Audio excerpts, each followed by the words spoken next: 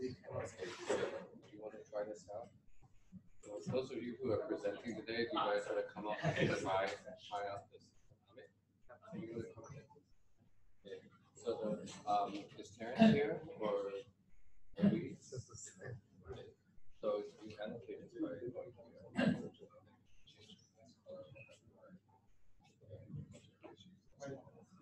If you want to erase everything, you go to circle bar.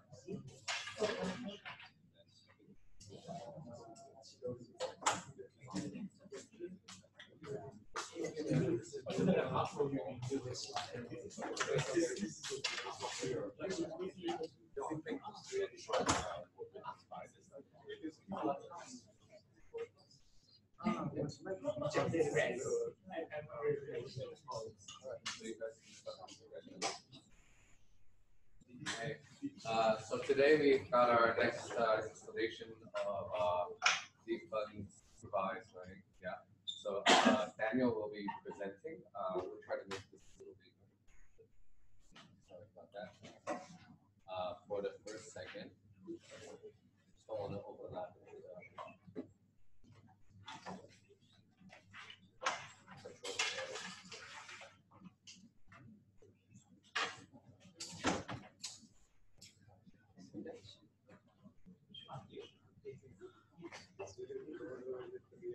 So we're going to cover lossless compression first before coming back to flow models. So Daniel is going to do us a favor of going through the lossless compression part of the lecture. So please come forward to the front or a little bit closer to the mic. So I prefer if people are not sitting all the way back because the mic be well. There's only one mic instead of me. Okay.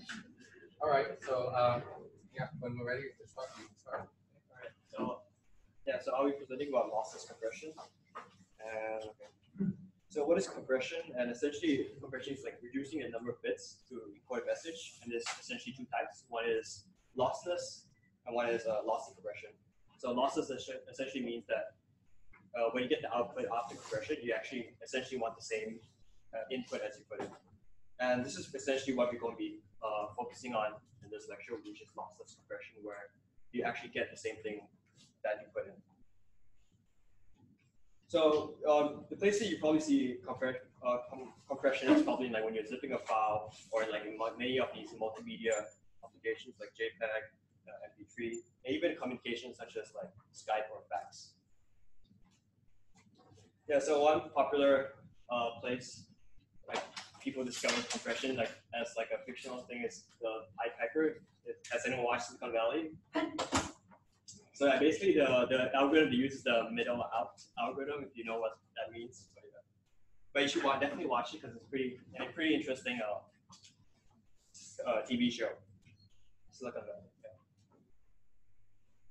Yeah, this is one of the examples where like an actual company called Pie just try to do something about lossy compression. So basically, is there something called like a universal data compression? Basically, it's the idea that if you have like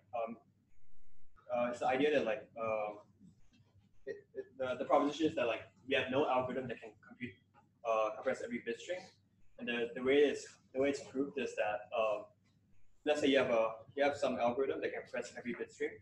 If you compress one bit stream, you get another bit stream, and if you keep compressing it, you eventually kind of reach zero. And the problem is that it means that every bit string can be compressed to zero, and essentially it's like a perpetual motion machine. So essentially, it doesn't hold true. So it's a proof by contradiction. Another method is it's by proof by counting. This one I didn't really get, but essentially this is that if you have an algorithm that can compress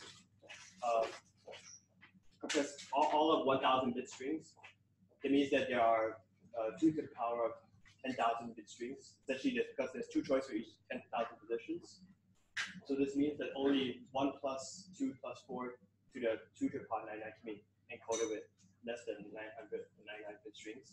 Like I didn't really get this part. Like if anyone wants to help me out. So let's talk about this part. Yeah. So there's a Especially this part, I didn't really get that. okay. So talking about the third and the fourth line. So hopefully everyone understands because we have a bit in each position, right? It can be set to 0 or 1, so there must be 2 to the 1,000 messages possible as groups, right? So how do we get to the point where we're looking at this series here, 1 plus 2 plus 4 can be encoded with 900, less than 999 bits. Right. Is this essentially saying that this summation is less than this summation, this number? Is that essentially it? It's a geometric series, you can sum it, right? So it's 2 to the power 1000 roughly the sum. Excuse me, could you please explain about what is compression by definition?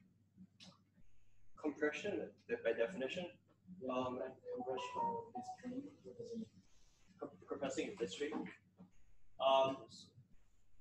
So I think essentially what we want to do is that we can give the same amount of information, but we want to like reduce the size of it. So I think like we want to kind of represent the same information but have it represented by smaller bits. Is that the thing we want to do? So it's just that when you do lossless compression, you expect to get back the original, right? But you want to store it in a more compact representation. So you have to have some way of representing the larger string in the smaller amount of space. But I don't really get this line. Similarly, one and Like if you sum from 1 plus 2 to the power 2 to the power 499, okay. it's equal to 2 to the power 500. Okay. So that's why it is. I see. Okay, so that's what. Okay, essentially. All right. Thanks. Okay, let's not speed up too much. Did everyone follow that? Yeah. Can anyone else explain this again, just to make it clear? I actually do understand what the sum is. So why do we have a sum? Why don't we start?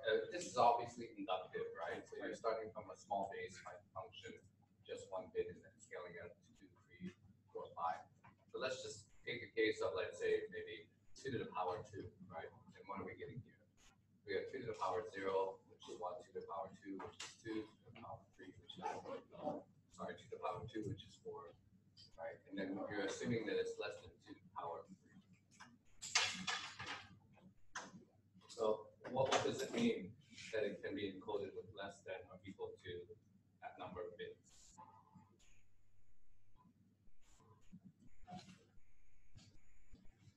You can set a bit as 2, the second 2, and the other 999, and you get the 999. Yeah, and it can be compressed about 999 bytes. Everyone follow that? Do we need to write it out on the board? Or everyone comfortable with that? Only 1 bit, you can only encode 2 strings, 0 and 1. Right. With 2 bits, you can encode 0, 0, 0, 1, 1, 0, 1, 1. There's 4. Right? So that's in case where you add up just 1 and 2, right? So it's got to be less than that. I think there is a mental way to think about this proof. So I think things can be proved by contradiction and visual principle. So you just suppose that you can do lossless compression for this 1000 bit string. So then you are trying to create a one-to-one mapping from this 1000 bit string to 999 bit string, right? But the thing is that you can't have a one-to-one mapping between these 2 functions because one domain is larger, the size of one domain is larger. So yeah, by contradiction, therefore this. All right, so the pigeonhole principle is very important because here we're assuming that no 2 messages can map to the same compressed message, right? If it did, that wouldn't work, right? Because when you did it in the reverse direction, you uncompressed, you would only get 1 of those messages, right? So there must be a unique mapping, right, from the 1000 messages into the 999. And as Eugene said, that's not possible by pigeonhole, so it's a contradiction. Okay, great. So yeah, essentially, so so if you look at this passage, you can see that like a lot of words aren't like I want to spell correctly, but it's still kind of understandable. So essentially, it's saying that because like there's like patterns and like there's like we can't get information from less information we actually need to. So that's why essentially compression is possible, because we can get the same kind of information by just using less data. So essentially, like maybe like when you're texting, you kind of shorten things out, but someone can still perfectly understand things. So yeah, so also because data often has like statistical regularity, so essentially data has patterns. So because we have patterns, we can kind of exploit them, and therefore can compress them. If you have random data, you can't compress them because you don't know what's actually coming next. Because it's pretty random. Yeah. Next, I'll talk about coding symbols, and so basically fixed length, variable length, and Huffman codes. So this is like naive coding, which is like fixed length. So essentially the ASCII, so essentially all characters on your keyboard, they all are like 7 bits characters. And so all of this makes it easy for like trying to figure out what a character corresponds to based on the bit string. But you can't really exploit statistical patterns because they all are of the same length. So you can't really compress them. So yeah. Next, we have a different character where the length of the codes are not all the same for different characters or different words we want to represent. So just like when you can have like a bit string be like different lengths. But then there's an issue where if you have a long string of 1s and 0s, how do you know at what point do you start? Does a new character start or an old character ends? And there's 2 ways to do it. One is to have a stop character. It's essentially like a full stop or like a pause and Morse code, or just have a general prefix code. So essentially, like after you come to a certain like 1s and 0s, you kind of know that, oh, I found this character, I found a string in like my dictionary, so I'm going to stop looking. I'm going to look for the next character string. So that's the 2 things we want to talk about. So yeah. So in Morse codes, there's 2 types of. So there's like 2. For instance, 1s and 0s, we essentially have like a dot and like long dashes. And so these are like the bits in our system. And the pause is the stop character. Yeah. And in these kind of systems, you obviously want to use characters that you want to use patterns or like bit strings that are like kind of shorter, or things that are more common. So like vowels like A and I, you can kind of see that they're pretty short because we type them more often. And we kind of reserve the longer ones for things that we might not use so often. Yeah. Right. And they are also uniquely decodable. So can we go back for a second? Is it clear why it's not prefix free? Anyone can give a quick explanation why this code is not prefix free? So for example, A and J are similar, start with the same dot line. Yeah. So they can be mistaken for each other if you don't have a stop character. Right, so after you do dot dash, it's not clear whether you're talking about A or J, right? Or R or P or yeah. So you need a pause character to say, okay, I'm finished with that letter. You have to waste the whole whatever information to transmit a pause. So now we come to something called prefix free codes. So essentially, they don't have any pause characters, but because the way you kind of build them up and order them, it's essentially like going down the tree. Like once you like go down the tree and you reach a dead end, there's nowhere else to go, so you kind of know it's kind of unique.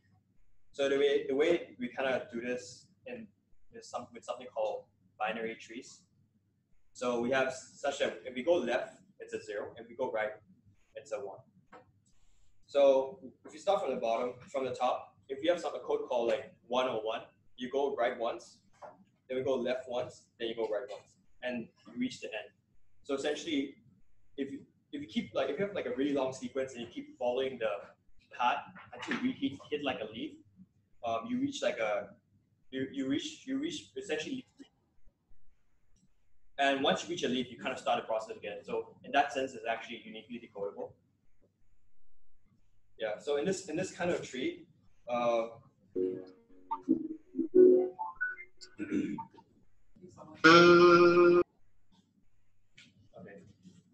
Someone try and call it.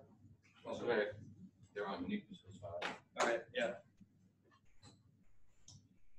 So, but then not all trees are equal. So you can see the tree on the left, you need 30 bits, but the tree on the right, you need 29 bits. So the goal becomes how to create an optimal tree that when you write like some kind of message, it will be the shortest possible length, so the shortest possible bit string. Yeah. I guess you all follow this part. Yeah.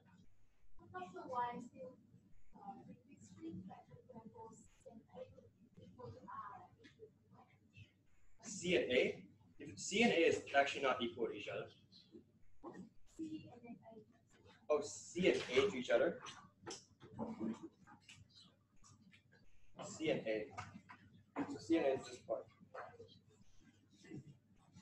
Okay, so if we start with C, so that'll be like 1, 1, 0. So you go 1, 1, then you go 0. Then you reach something called C, so you get C. If you have A, it's essentially just 0. So you know that. So once you reach C, we know that we have to start a new string.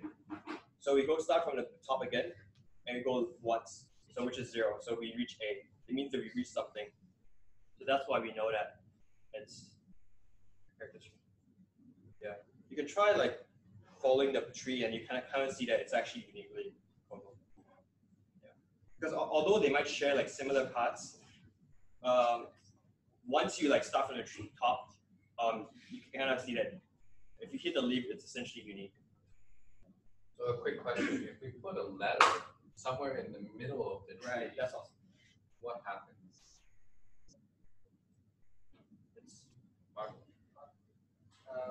We misread the characters because actually we cover the whole space. I'm not sure, but maybe we cover all the space of the characters if we want to be the most efficient. Then if we misplace our cursor, we read nonsense here. If we omit the first row, actually we will get a completely different message, right? So this is one of the problems with prefix free codes, right? You need to know where you're stopping in order for the next character to stop. So if you have some noise in the channel, you misrepresent something, you can decode a completely different string. Right? So this is a big problem. The other one that I was mentioning is that, like, say, if you take a look at the tree on the left-hand side, let's say I put the character Z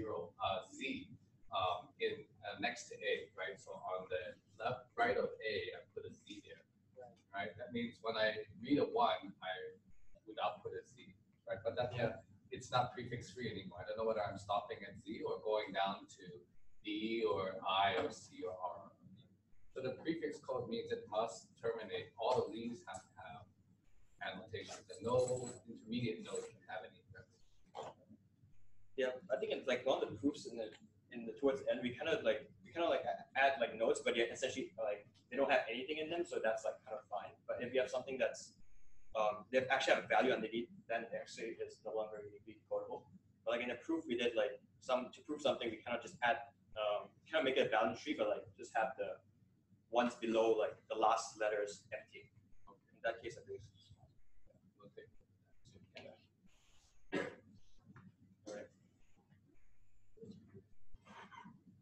All right. So essentially the goal was to find trees that we can get like a shorter message across, and there's an optimal way to do that, and that's called Huffman's algorithm. So essentially, first you consider the probability or the frequency of each symbol I in the input. So we start with like one node corresponding to each symbol I with weight pi, and you do this process until like we have one tree from like a range of symbols and their frequencies and probability. So the first step is to select two trees with the smallest probabilities, and you add them together and you merge them to a single tree, and you add the probabilities. And I'll show you an example in the next slide. Yeah. So as you can see here on the right, you have a table of frequencies and like characters, and you can see that the ones with the lowest frequencies are C, D, and exclamation mark. So let's say we take in this example, let's take C and exclamation mark. So we start with here. These are both, each has a frequency of 1. So we add them together, you put them together, and you can sum the total. So now this tree has a frequency of 2. Then the next step is to we look at the table again. So now we have like C plus this is 2. Next we look at the two smallest ones. So in this particular example, we chose D and C plus exclamation mark to get this part. But you could have equally have chosen, D plus B or something, because D is the lowest and the rest are all 2, so you can kind of add them together instead. But so now if you add them together, you get 3. And so D plus D plus D is equal to 3. Next, you look at the two smallest frequencies, and that's B and R, and you add them together, you get 4. Then you keep continuing until you go through all of the characters in your table, and you have one single tree. And so yeah, so this will give you the most optimal code. So essentially, the message you send will be like of the shortest line. Yeah, there are a few ways to do it, but I think all of them are equally optimal. Yeah. Is there any questions? How do you define optimal? Number of bits to encode all of the combinations. Sorry, optimal? Yeah. Yeah, I think there's like a proof. So they're going to prove like why it's optimal, like somewhere in the next few slides. I'll get to that soon. Yeah, I kind of don't understand it too well, but I hope we can work together. Okay. I think this one is so for the proof. Usually you can look at it as the lowest frequency symbols are being placed lower down. Right. So that's just it, right? Right. Yeah. Yeah. So essentially, like, whatever occurs more, it's at the top, so you can reach it much faster than the ones at the bottom.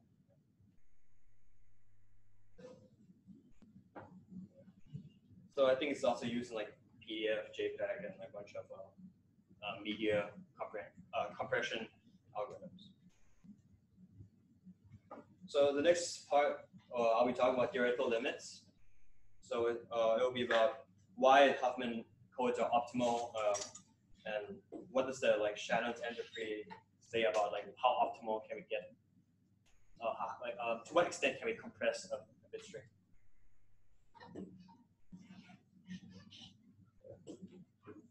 So yeah. So entropy is essentially a measure of information. So it's the average of the amount of information. That's like an intuitive way to understand it. But this is like the formula for entropy. So the first sum leaves the probability of each symbol, and this term at the back I think is like how much surprise would a certain symbol have if it were to actually show up before I actually see it. Yeah. Yeah. Does anyone know how to explain like what the terms are in entropy? If you could give an example. This is hopefully a basic question for most of you. So how can we define the equation of entropy here? What are we looking at? So log of 1 by pxi, or negative log of pxi, is basically trying to say, it's basically putting the highest premium on the lowest probability given, right? Because it's basically trying to say that negative log of pxi, because pxi is a variable between 0 and 1, is going to be maximum and pxi is the lowest value. So you're basically saying that one which occurs rarely is the most informative one. Right. And the one which occurs frequently is the least informative information. So that's primarily the definition of information for a given event, information value for a given event. And the entropy is basically measuring what is the expected information given the distribution of events around this particular, right? Yeah, I think it's pretty good. So why are we taking a log here? Is there any particular reason for that? Summation, I guess. Is it? Just can sum their across. Yeah, probably. Meaning we're basically assuming each of them are independent, right? Each bit of information that xi stands for them. Instead of product, then take the log.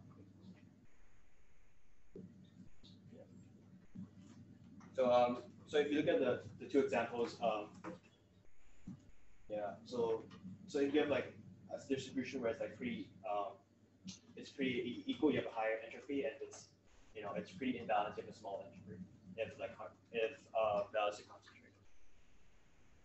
So entropy is measuring the amount of information I need to transmit to give you a proper coding of the distribution, right? In the event within that distribution.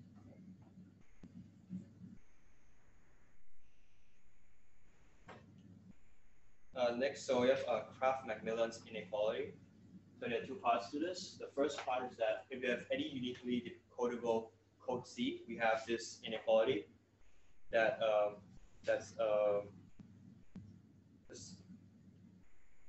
we have this inequality that it's the sum of 2 to the power of negative length of words is less than 1. So this term is the negative length of words. So essentially,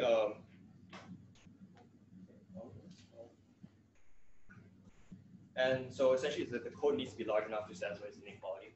And the other converse of this inequality, this theorem is that for any set of length L of the if it satisfies this inequality, it means that we have a uniquely decodable code C. And I'll go through the proof. So yeah, so this is Pyone proof of prefix codes. So prefix codes and prefix-free codes are the same thing. I got confused at first, but like essentially the reason why we call it prefix code is that because the codes have the property of having a prefix, rather than I thought initially meant that these codes had a prefix attached to them, but it's actually like they have the property of a prefix. So for any prefix code C, we have this inequality, and that's what we're going to prove. So if you have a prefix code, then we could build a tree that we kind of did in the past, in a few slides ago, where we have where you can represent it as a there's something wrong with the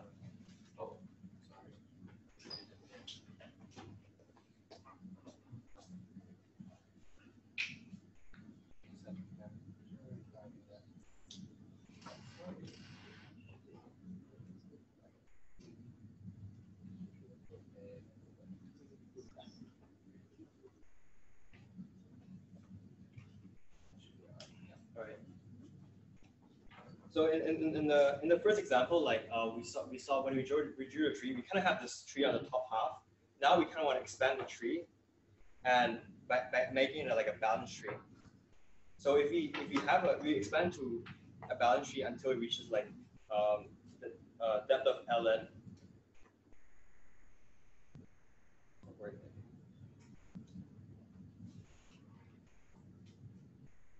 Okay, so if we extend to depth of ln, we have 2 to the power of ln.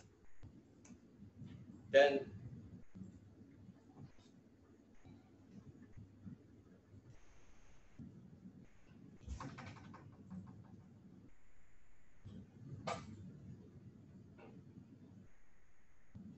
and okay, so essentially we have so at each of these nodes, it'll be the depth will be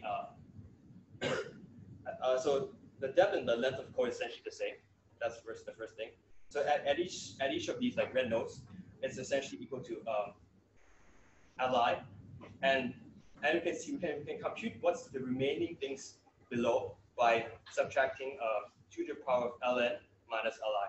So this one for each of these, this is what equals to. So once you do that and we kind of sum it all together, we get this summation. And we know that the total number of nodes, or the total number of leaves we have is 2 to the power of ln. That's like the entire tree. And based on this, we can kind of say that because the tree that's not expanded, is actually smaller than the entire balanced tree. Based on that, we can do some manipulations and say that it's less than or equal to 1.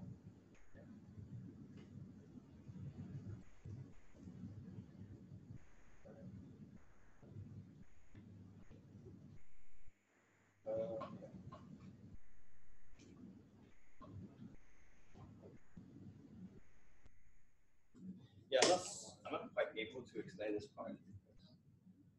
Okay. So what are we looking at? Sorry. So you're looking at part 2. So essentially, you have for any set of length li, that if this inequality holds true, we have a prefix code of the same size, such that the length. Shall we try to go through this? So yeah, the first step is like to consider I can't read it out, but I don't know if it do justice. Yeah, why don't you go ahead and read it out, and let's all collectively think about how to do this. All right, so it's a collective proof exercise. All right. All right. So consider full tree of depth ln. For each I, you pick any node of depth li that's still available, covering 2 to the power of ln minus L1 leaves of the expanded tree. Is there enough space in the tree? Yes. This is true if this inequality holds true, and this holds true because of the assumption we made.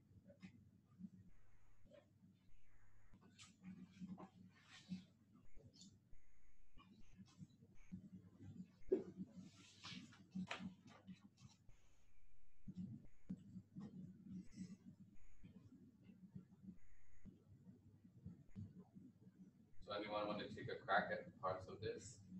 What are we doing by picking an I?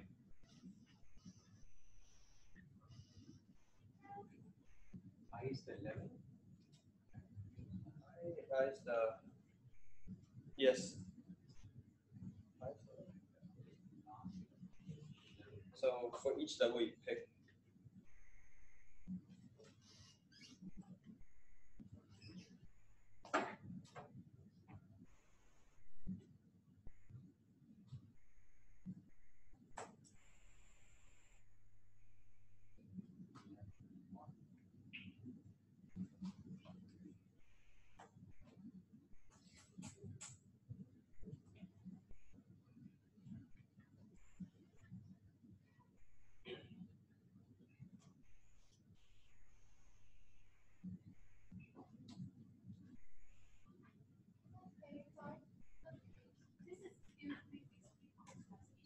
Yeah, it's prefix free codes. Yeah. Sorry. Yeah. So the red nodes in the tree, I think, are a specific character that you're trying to encode. So like the one closer to the top might be like the letter E, for example, because it has a short path, right? So when you choose that letter to be towards the top of the tree, and basically, I think what the proof is saying is you're covering everything under the subtree. You're making all those nodes underneath unavailable for allocation because it's prefix free, right? Right. You cannot allocate another red dot somewhere on the path downward from that red dot, right? So if you notice all the red dots here, they don't have another red dot underneath them somewhere in the subtree. Because if that were the case, then you would have a conflict. You would have a prefix that conflicts with another character encoding, right? So I take this capital L as like the size of the vocabulary, the number of items that you're trying to encode. So you're trying to place capital L of these dots, these red dots, somewhere in this complete tree in such a way that we cover all the leaves, right? So for example, if you had this tree looks like what 1, 2, 3, 4, 5 level 4 node depth 4, right? Because we start from 0 to the power 0. Right, so it's a depth 4 tree, then we have a total of 16 different child nodes, which means that this particular tree can only encode up to 16 items, right, with a uniform distribution, right? But the coding on the tree right now, if we were to take the red ones as coding, you can see that it's not a uniform distribution, right? Whatever is on the right-hand side is obviously much more common because we've taken that as 8 units of probability, whatever you'd like to say.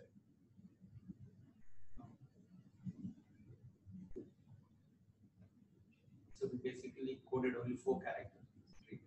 Yes, right now we're only coding 4 because we're using those 4 and it covers the entire complete tree at this point. Right? So the 8 bits of probability on one side, 4 on the other side, 2 on 3. Yeah. And you can see that the depth 4 node, the depth 4, the last level is sort of vacuous here, right? Because we're not using anything, right?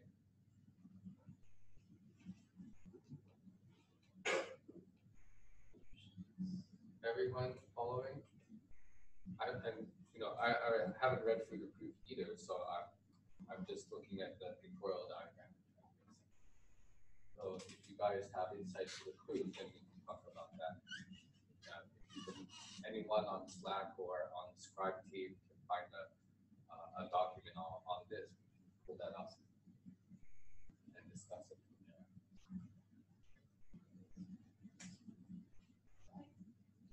Go ahead. We're not waiting for anything in particular. We're just saying, if we would like to discuss it more, we can. If we want to go through groups, otherwise we can let Daniel go ahead. Okay, but the Scribe team, I guess there are a couple people in the room for scribing.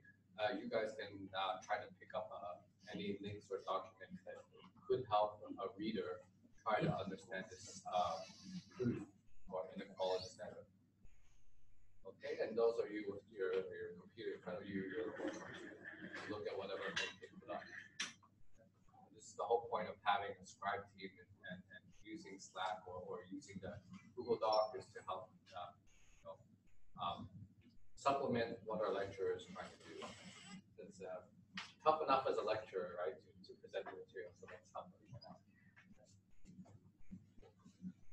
All right. So the consequence of these 2 theorems that we got Shannon's theorem. So essentially, it's saying that there's a lower bound on the average code length. So we have the entropy is less than the average code length. So LA of C is the average code length. And the proof is that so we have entropy minus average code length. So we kind of formulate this so we get entropy from the entropy equation we saw last time. Then we subtract it by the average code length. The average code length we can get is given by this formula: the probability of xi times the length of that specific code word. So yeah, so this was missing a slide. So you go to the next line. So if you replace this definition, you kind of put it together. Then in this line, we can write out we can write li out as this thing, which then equals to this logarithm. So I get that right. So log 2 of log 2 is equal to 1, so you can write it out. Then based on a log, we can kind of put L1 on top of 2, right? And next, because we have a negative log, you kind of put it you kind of like put it down. Yeah. So basically, in this step, we bring the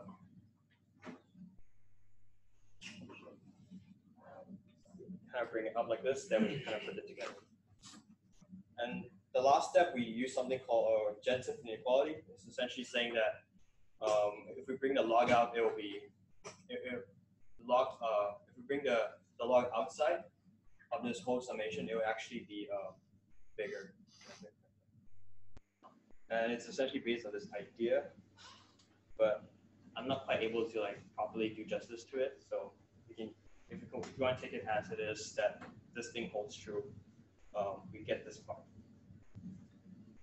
So I think there are many times we apply Jensen's inequality for these types of conditions, right? So Daniel has already made the diagram actually on the right-hand corner, right?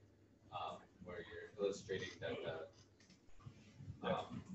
the right-hand side is the upper bound, and we're just showing that the summation is got to be less than, right, the average. Right? So that's the dotted line.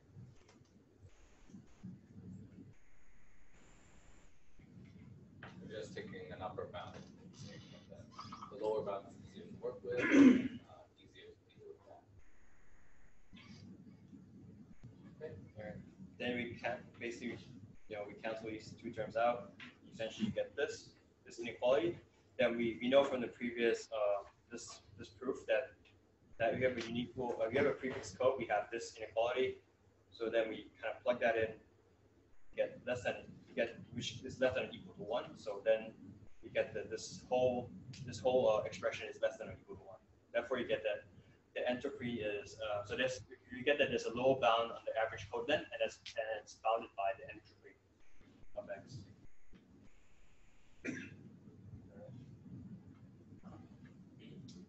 So this is the converse. So this is the proof that the optimal prefix code is within 1 of the entropy. So the upper prefix code can be given by the optimal average set of prefix code can be given by h of x plus 1, and this is the proof for it. So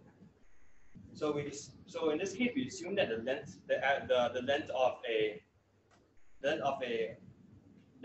character, or like something we represent, is given by this expression, and this is the upper bound on it. So I think like you've explained earlier, that this is about how much information a particular word would contain, or like, and yeah, it corresponds to how much information like xi will contain. And so because we define it as such, we can plug it in. We can plug it in, and we can have, because it's bounded by the upper bound, we can have that it's less than this expression. And I think and like using log rules, you kind of bring the negative up, put it up, then you can kind of get this expression, then you get it equals to 1. And because it equals to 1, it satisfies the condition that we've proven in the past, that it satisfies part 1 of Kraft-Macmillan's inequality. So essentially, that if you have a prefix code, we have to satisfy this thing. So if we do indeed choose this definition as the length of a word or a character, we do get that it's satisfied. So now we have to determine what the expected code length of this code is. So we have the average code length, and it's given by this expression. Then we replace li with our what we've chosen to define as the length of a specific character. Then because you have this upper bound, you can write it, it's less than or equal to 1 plus this expression. Then because 1's constant, we kind of pull it out, and we have this expression, and we can recognize that this expression is equal to the entropy that we've defined before. So therefore, we get that the average code length, if we do define it in this manner, we get it's 1 plus the entropy of X.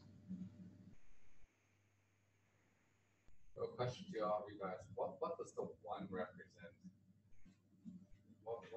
Why is it a 1? Are we talking about characters or bits, or what? What's this unit of 1?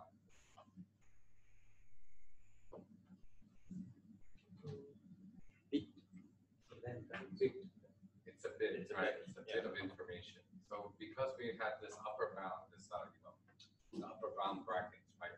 We have to transmit either information or no information. As soon as we transmit information, that's going to be 1 bit, right? Because we don't have any quantum smaller than 1 when transmitting information. right? So as soon as we get rid of that rounding bracket, we're adding 1 to it.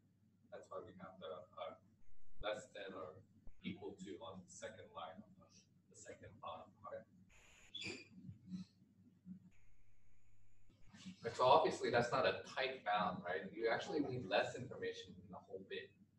But because you don't have a choice, you can either transmit information or not. You have this upper bound of 1.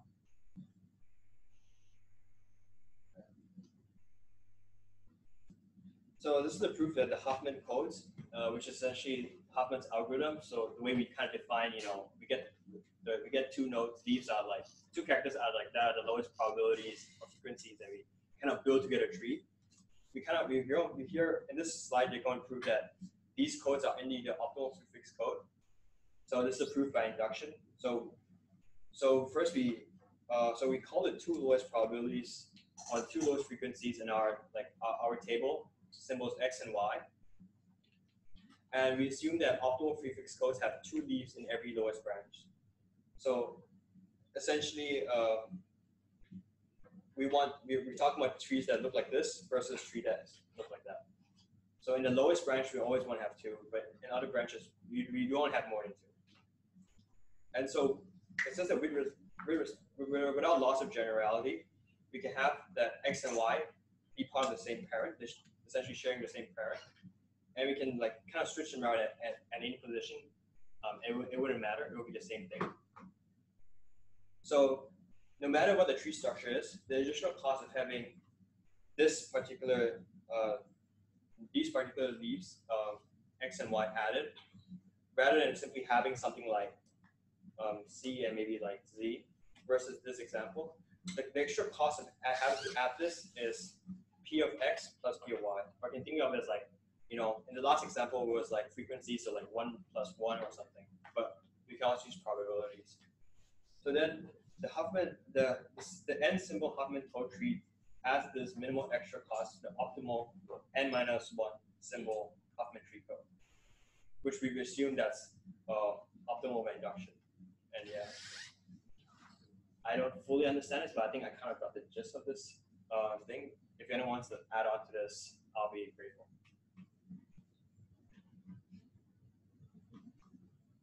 I think we'll move a little faster. Yeah, because I think. Yeah, I think taking too much time. So yeah, this is a quick recap, I guess. I think just skip this. Okay.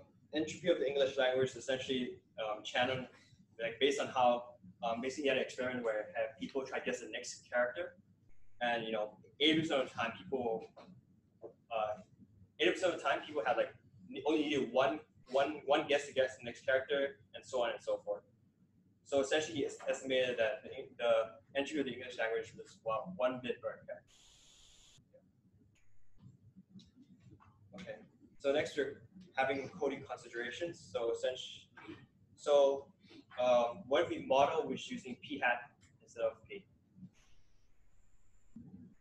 So what if we use p hat to construct the code? So p hat is I believe p of I is the true or observed distribution, and p hat is what we kind of theorize the distribution to be.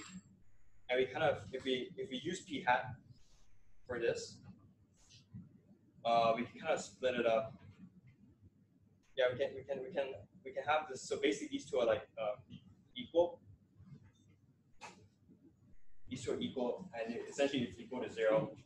And if you combine these 2 parts, you get this expression, and you get left over this expression, which is the entropy of P. And on the left, you're left with something called Kubic-Littell divergence. And yeah. So you have to go more than this, I guess. Is there anything I have to clarify? So does everyone know about KL divergence?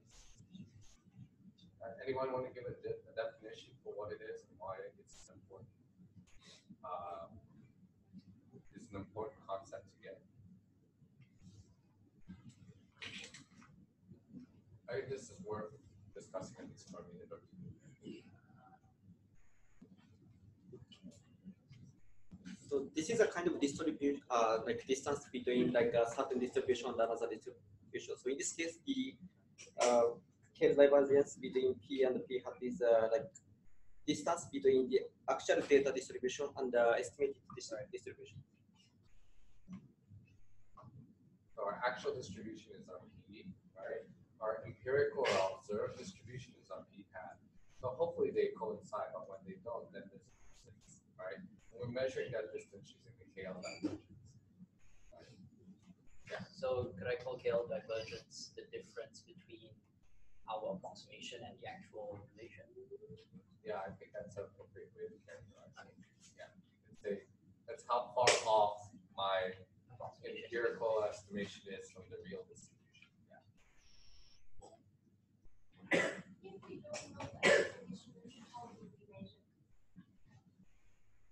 So I don't think we're measuring it per se. We're just saying how bad is our approximation, right? So we don't know the actual distribution, like we had talked about in the previous lecture, right?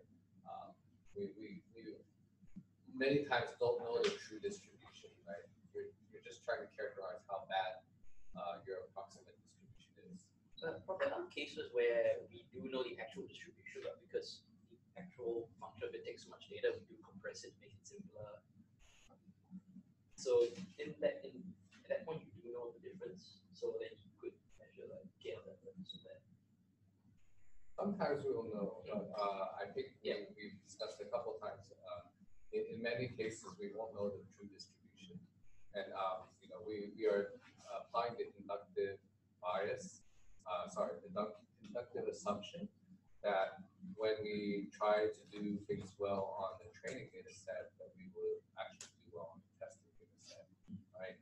So we try to do things well on the observed distribution, then it should hold well for the test distribution too.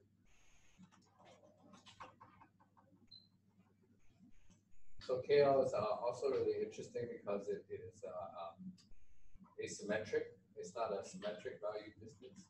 So that's another property you have to watch out for. Although many people use it symmetrically anyway, so take the average of both. So what if P of X has high entropy? So if something has if distribution has high entropy, means that on average we have a long code length. So the way you can decrease entropy is by considering context. So essentially, if you consider like if we use context, we can kind of like have less information, less we can kind of like give more. Get more information for like less amount of bits. So this is like by using conditional entropy. So this is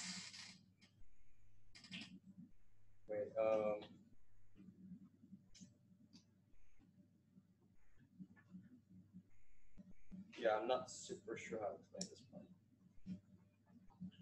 Do you want me to just go ahead or? You guys want to take a shot? Anyone want to say why context is helpful here? Well, because essentially, like if you look at this formula, you can kind of see that it's actually like smaller than h of x, which we can kind of write it as this thing.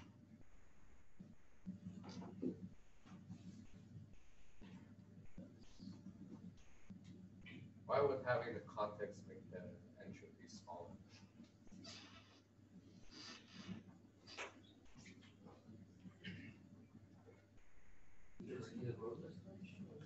Yeah, just informal one. You don't have to make it formal. I mean, the math is already there. So you need intuition. Then we have the context, like information of something. We know that the event is more probable, so the information includes less. So that's why the Something like when I say the bus is fast, it will take more information to process what bus is. When I told you that if I tell you that I buy a computer, the bus is fast, you know which bus it is. Right? Because the context is kind of generated somewhere else, right? We make use of that to process the information. So let's paraphrase, right? So the idea is that the context is constraining the amount of events that are nearby, right? So instead of having the whole spectrum of things unconditionally, you're conditioning it on the context. So then the space of probabilities for what follows afterwards is much smaller, and that means those events become more probable and the entropy drops. Right, but then you have to know the context, right? So it presupposes that you have a context.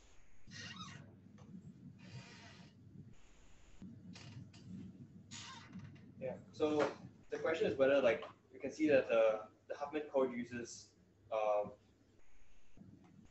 so the Huffman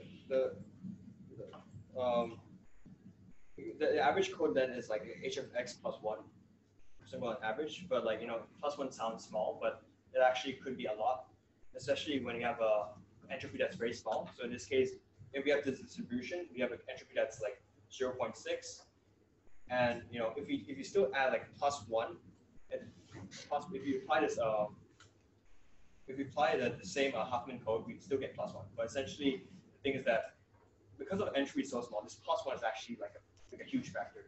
So we want to find like so it's essentially still, it's almost double of like the lowest bound that we can kind of have. So we kind of want to find like even a better way to kind of like a better way to like we'll kind of find like a better code form for this expression. And so the way to kind of do it is using something called run-length coding. Essentially, we don't code like we don't code to each specific character, but like sequences of characters. So one example is using a fax machine. So we can see like so having only one pixel of like white is like it's much less unlikely than, you know, having three pixels of white, for instance. So by like combining pixels together and telling you not that the next pixel is white or next pixel is black, we kind of tell how many white pixels or black pixels we have. You know, by kind of putting through a sequence like longer strings, we are able to like have we can have like a much better code length, I guess, because it means that you can kind of play the plus 1 less frequency by like bunching things together and like doing things in batches. So yeah, I guess I can kind of just skip this. So, okay, all right, yeah, that's it for me. Okay. So let's thank Daniel.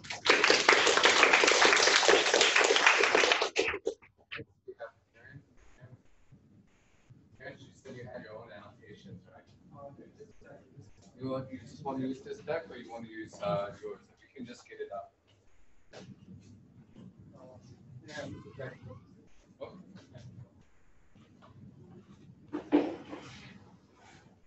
So after Terence, we'll take a short break. Looks like we're going to be a little behind again, but that's all right. If we don't catch up everything, we can postpone it. Am I in the Yeah, it's okay. You can go ahead. Okay, so I shall make this since we are behind. So for the next part, we have arithmetic coding. So it's just another way of doing compressions, but this time it's unlike the Huffman. Basically for this, what do I compare?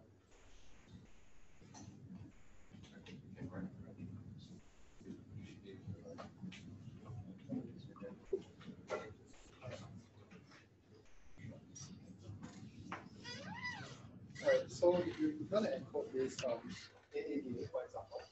So first, with these probabilities, so since the first character is A, we are now conditioned on this space. So our next character will be this.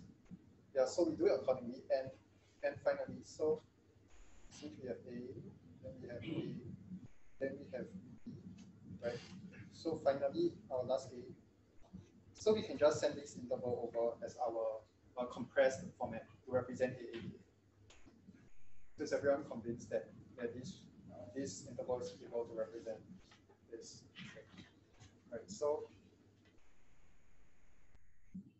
okay. So we realize that these intervals, the numbers here, are actually floats. So we will need a way to express this interval in a finite number of bits, right? So the next slide shows this. So how are we going to do this? So we basically find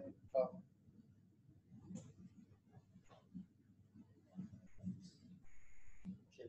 So we find bits that when these bits are rounded up by extending ones behind. So let's say we put a 1, 1, 1, 1, 1 infinitely.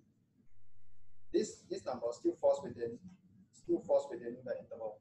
So we say that this interval can be represented with this. So if we only have 3 intervals, this, and this, if we only have 3 intervals, we see that we only need a maximum of 2 bits to represent these 3 intervals. So we can represent it in 0, 1, 1, and 1, 1. Right? Okay, so this part I'm not exactly sure what this part is trying to say. I guess it's trying to because it says that there's a naive attempt and an instead. So I'm not sure. It seems to me that it's the same attempt at that point. So I'm not very sure about that. So the scribes are able to. Or if anyone has any input. How I interpret this is that from this naive attempt, we have a maximum code length of hx plus 2. This is how I interpret this study. I'm not sure what exactly in the second chunk.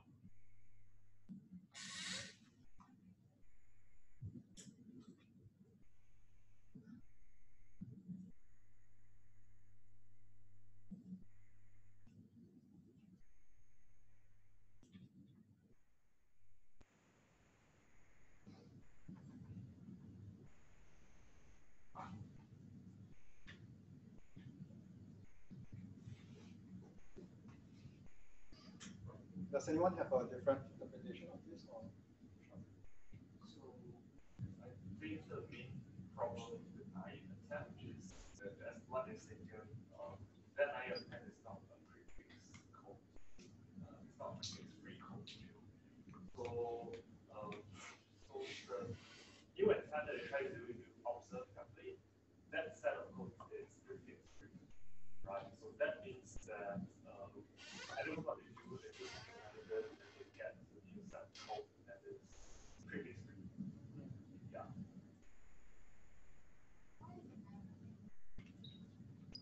So like so the code there suggests 0, 1, 1, and 1, 1. So 1, 1, and 1 is this one can be confused with this. Yeah. So if I send 1, 1, 1, am I 1, 1, am I saying is it 1, 1, 1, or is it 1, 1? But the thing is, in this second example, right, they also changed the range. So it's not exactly the same example as previously. Yeah. And so I'm not exactly sure. And in the video, it's quite touch and go on this part as well.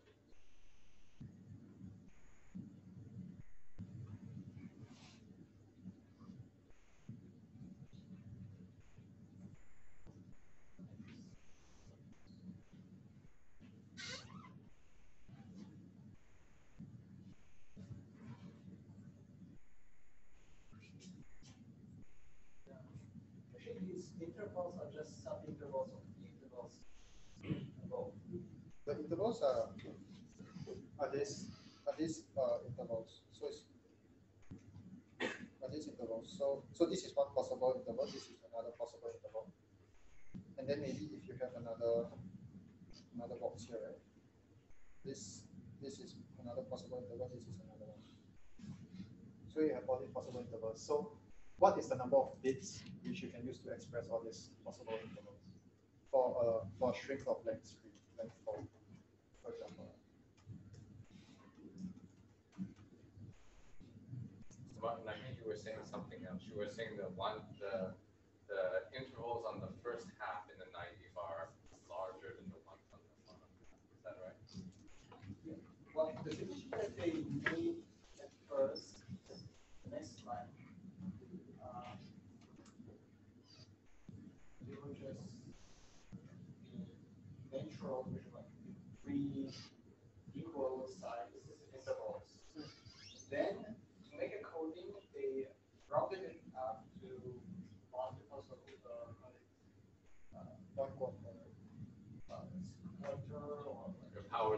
right? Yeah. You can look at them as the binary tree coding that we saw in the previous part of the lecture, right? So they don't know. They don't know that. So you can see, for example, in the at the first naive attempt, right? You have your first interval from 0 to 0.33, right? And that is strictly larger than 0 to 2.5, 0.25, which is the corresponding example down below, right? So there's this. This one is strictly bigger than this one. This one is strictly bigger than this one. And this one is strictly bigger than this one. So there's no ambiguity in coding it like this because these are a subset of the ones up there, right? But the ones at the bottom are powers of 2, and they exactly correspond to the length of the code, right? So 0, 0 is basically of length 2, so it can code 1/4 of the interval. So that means they're using here to represent the first 1/4, right? And 1 is the last quarter, right? So you go 1 and then 1 to the right of the tree and to the right of the tree again, you're getting the last 1/4. So that's 0.75 to 1, right? And then you have this middle interval from 0.5 to 625. So go 1 to the right and then to the left, and then you're representing that 1/8. Does that make sense? Do we need to draw it, or you guys can pictorially get it? I'm worried we're going to run out of time. I'll go ahead and draw it, but maybe you can go ahead and do it.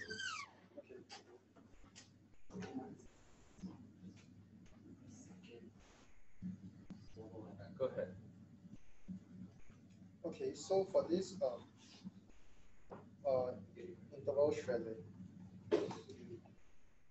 we have to encode the entire. You have to encode the entire string into an interval before you send it across in one shot.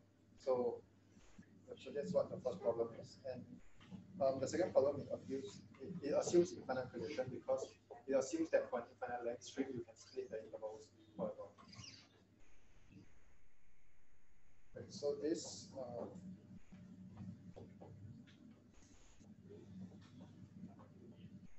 right, so this slide it says that since you have conditional probabilities such as this, right, you can just use an auto-regressive model as taught in the previous lessons. You can just use an auto-regressive model, but you have to have this neural network present in both the encrypting side and the compression and the decompression sides. So both of them can understand this conditional probabilities. Okay. So previously we have the static models. We have covered this and this. So now the next one will be this LZ algorithm. So I will just explain it with this slide. So for this, so the LZ algorithm, basically the main idea is that if you have repeating chunks of substrings in your full string, you don't have to, you can basically say that this string repeats this number of times. You don't have to say, let's say you have AB, AB, AB. You can just say AB repeats this number of times. So basically you compress the information. That's the main idea of it. Okay, so for the first, this first number, it represents the steps backwards. How many steps backwards do you have to look for the start of the pattern? Then this one is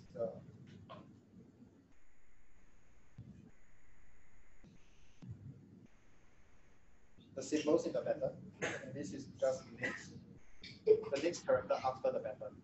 Okay, so let me go through with you this few 5 examples. So for the first example, you see A, and there's nothing before it, so there's obviously no pattern before it. That's why you get 0.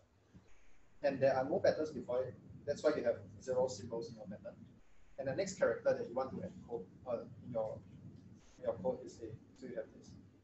And for the next line, you look forward in time, right? So you can store these 4 characters in your temporary memory, and you look backwards, and you say that, hey, one step back, I have A, which is the start of my pattern. And in this pattern, my pattern is now A. Right? And in this pattern, it has one symbol, and it repeats, right? So A repeats. In this 4 character, A repeats. This A repeats 1 time. Right? So there's one step backwards, and in this pattern, there's one symbol. And the next character after the pattern is C. That's why you get C. Okay. So for the next one, you again store these four characters in your memory. A, C, A, and you look backwards in all your past history.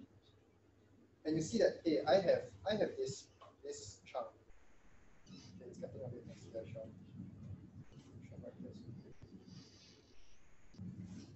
Okay, so you have this chunk, which is your pattern that repeats here, A, C, A. So you say that, hey, the start of my pattern happens 3 steps in time, 3 steps backwards. So 1 step, 2 steps, 3 steps, and my pattern contains 4 symbols. Right? And at the end of my pattern, it's a B. So you have a B here. And we notice here that it is okay to have overlaps. In this case, there's an overlap of A between the past pattern and the next pattern. And that is okay because in our code we actually encode this information as well to show how much overlap there is by saying that we look forward 3 steps, we look backwards 3 steps backwards, and our pattern contains 4 symbols. So therefore there's 1 overlap. So there's no ambiguity in this.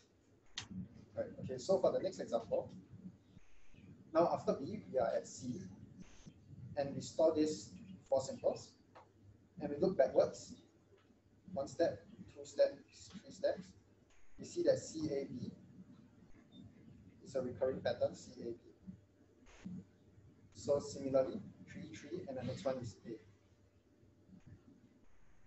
And the next one, here's another interesting example also. So we are looking at this, and we look backwards, and we see that A. And here, although our pattern starts 1 step back, our pattern is not just A alone, but it's AA. And it overlaps with this. Yeah, so we have this. Yeah, okay, so basically that's it for this.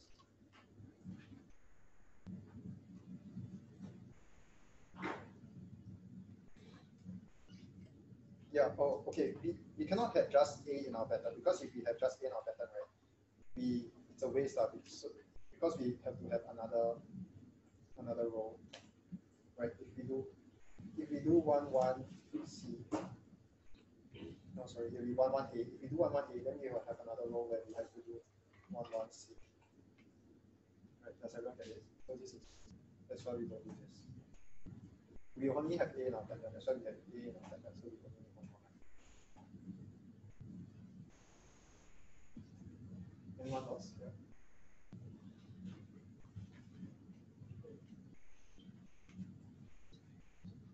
Okay, so this is the end. There's nothing else after this. So LC compression is really cool, I think, because it's basically it's adaptive. It's adaptive to the data that you're compressing on the fly. Instead of using Huffman coding or anything like that, that's looking at a dictionary of fixed information, it is adaptively deciding what to encode based on what is already in your code stream. Right? So basically, what you've previously compressed tells you how to compress things in the future. That's exactly auto-regression, right? The whole point is to take what you've already seen and use that data distribution to predict, to generate, or to compress what's going to come in the future. Right? So that's why we cover, I think they decided to cover LZ, right? It's a really cool algorithm. I don't know whether you're old enough to remember the days when we didn't have LZs or any of these compression algorithms. But when it came out, it was a big deal because it was able to compress things a lot better, right? So zip encoding is one of those, right? That relies on that gzip. It's all sensitive to the data that you're compressing. So before, everyone was saying, oh, you have to write a dictionary, you have to have a Huffman, you have to know the You need to know the distribution in advance. And what they said is forget that. You build the distribution on the fly based on the data that you're looking at. So that's really cool. Possibly some question, but what if there's no clear pattern and it just goes one by one? Yeah, if there's no pattern, you're in trouble, right? Yeah. Yeah. So it's just like the case where we were talking about when Daniel came earlier and said, if you're trying to encode a picture that's random noise, you're in trouble because your compression is likely going to be bigger than the actual original image, right? Because you can't find any regularities, right? But most of the data that we look at it has some type of regular natural pattern. Therefore, it compresses well against itself, right? Some type of fractal pattern or something within the data. Okay. I think the whole idea of lossless compression is that your data can't be random. Because if your data is completely random, you cannot have that one-to-one matching, right? So so the assumption is that the data follows a certain pattern. So some options are not possible. So your space is actually smaller, and you have redundant information in your data which you can remove. That's why you can compress the data lossless. I was wondering because it's possible that it may not be random, but like there's just not much to compress, so it's very okay. So this should ring a bell for anyone doing machine learning, right, and supervised learning in general. You need to have a pattern, right? There's no pattern. There's nothing to predict, right?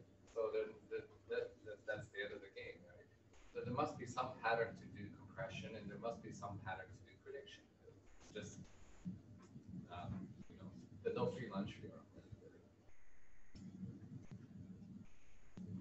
I think one limitation of this is that since it can only look ahead 3 steps in time, right? So your pattern can be a maximum of 4 symbols long. So why would we set this question from all of you on the floor, right? Why would we set the window size to a certain amount? What's the benefit of using a larger window or a smaller window? The larger window could spot larger pattern. It could store a larger pattern, right? So that could be a benefit, right? So I can encode a longer string with even fewer bits, right? But what's the downside of having a large window? If we set a larger window, then difficult. Only a few pattern can be observed in the data. Okay, it's also going to be less time efficient. I have to scan a larger window every time, right? So there's always this trade-off, right, between the amount of things that you store and how frequent they are, right? So just like when we got back to Huff encoding, we said common events we want to store with less bits, and infrequent events, rare events with high entropy, we want to store with longer bit string. Right? That's the whole premise of compression. Right. So when we are trying to select the window size, that also has a trade-off.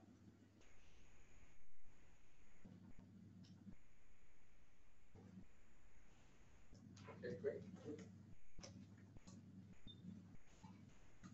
So let's thank Terence. Now we have Eloise. We will take a 5-minute break, okay? And then we'll have Eloise present the next lecture. That's on the other slide of the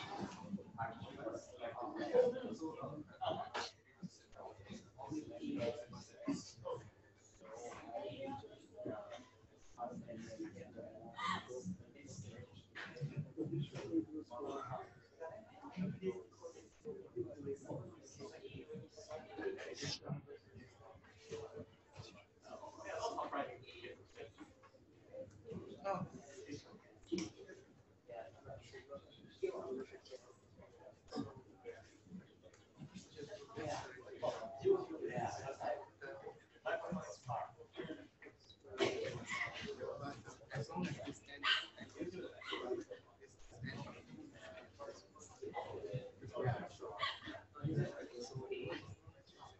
We'll edit it out and keep everything sensitive.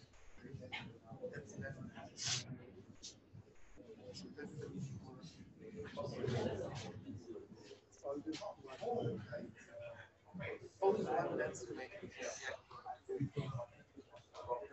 some of the levels, one lens.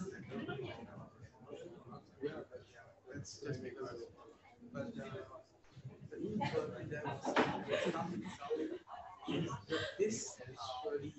this is which is always true because some of this.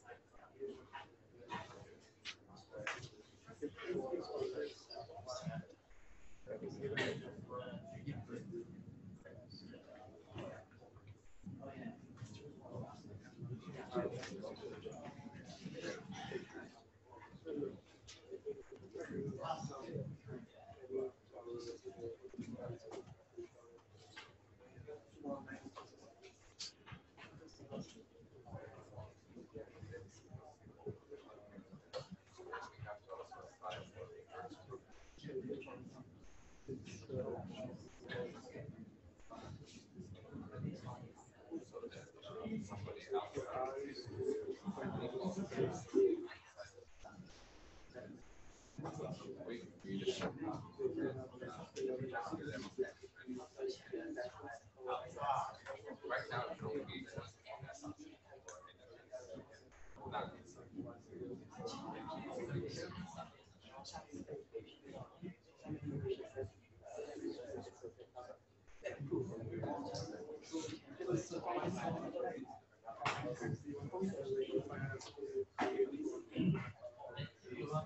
okay, I think we should get started. You want to come up?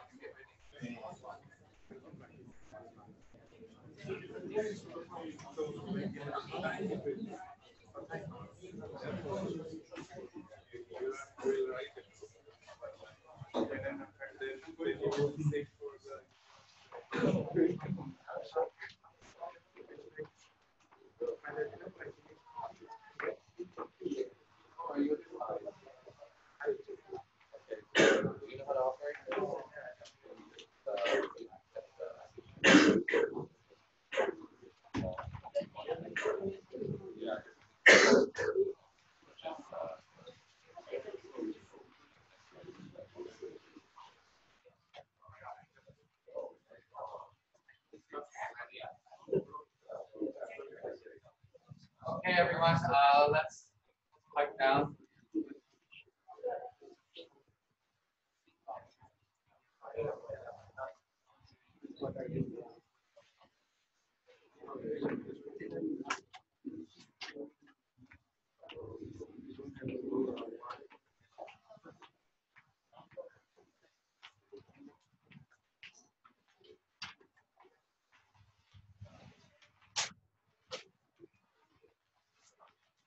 So the pros of a good likelihood-based model is one that you can train quickly and sample quickly.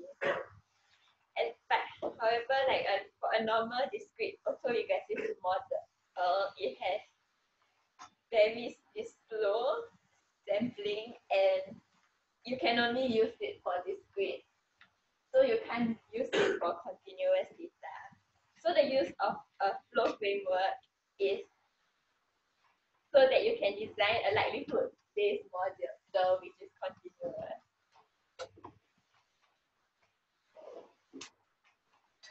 So for now, how you can model continuous data is to quantize the data, put it into bins, and create a histogram to fit it into the discrete model. Or you can use density model and use the probability density function.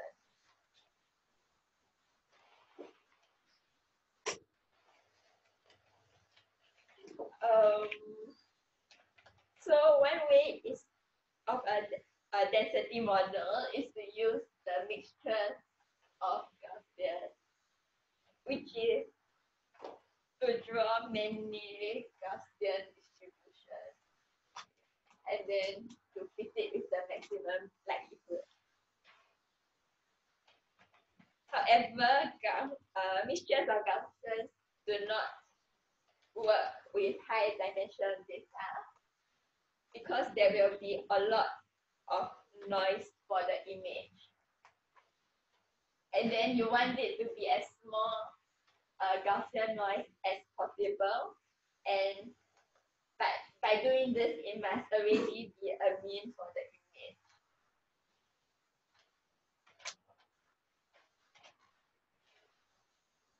To start, I don't really understand.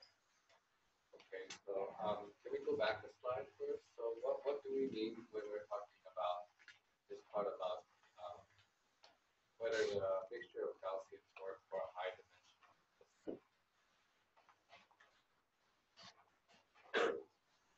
Right, on this mixture of Gaussian one, right, it looks like it works pretty well for one-dimensional data, right? So you can approximate the function using this mixture pretty well. But why can't you do this with high-dimensional data? Right, so that's what you were saying on the next slide, right? That when we use a mixture of Gaussians, it really doesn't work very well for high-dimensional. So there are two reasons. So it works for one dimension because we can easily sample from a one dimension. It is simply a histogram. We can count the frequency of appearance, then sample from that frequency and take a inverse sampling, or from a uniform we can directly compare what kind of samples we're getting. But when we have a high dimensional space, that problem occurs instead of just counting, taking a count, we cannot directly take a count or make a histogram of it. So we have to have a high dimensional space where the image is actually represented so that we can sample that image. But that's a very difficult case in high dimension. And if that is the case, then image has to be there as it is, and which already takes a lot of parameters to sample. So it is again the issue of having a low sampling rate and also very high dimension computation. Perfect. Right, did everyone get this? This is related to our first lecture, right, where we were saying that when we have very high dimensional data samples, even if we try to sample a large data set, it's going to be a tiny proportion of the visible space, right? So if we're trying to encode that, basically we just have little points in the distribution. That's it. So there's no way you can create nice Gaussians with curves.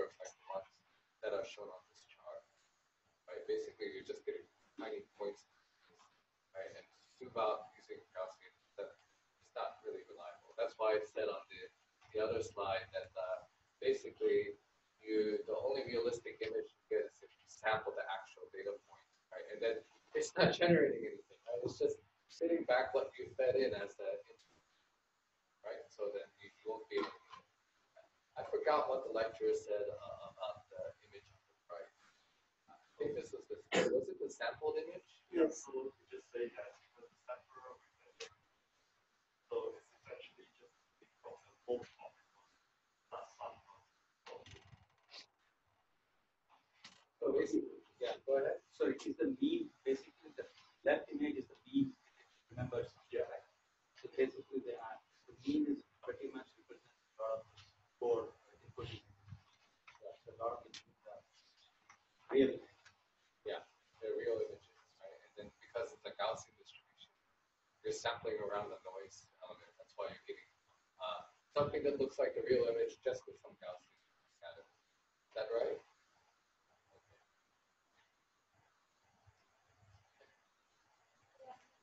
This one is you are changing it from the probability distribution function to the Q. But I don't know what it is. Okay. Can you go back to the previous slide? Okay. Yeah, so this image that sample, it's only possible if it is sampled from the maximum mass of the distribution, like maximum mass area of the distribution. So that is what he is mentioning. Like if it is the cluster center, then only it is possible. But let's say we are sampling and we are not getting value from the cluster center, it will be just random noises. Right. Right. It has to be close to one of the defined images, right? Close to the mode of one of the Gaussians in order for you to get anything meaningful out. I mean, supposedly the thing on the right is a meaningful, right? It's generated, but it's basically the image with noise on it, right? It's not meaningfully in generating another dog image. Sorry. Let me ask a question. So what is cluster center?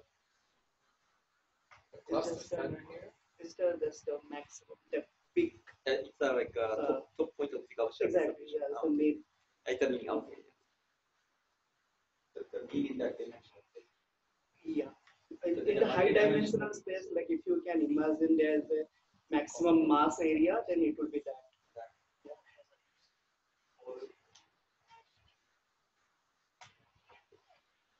Okay.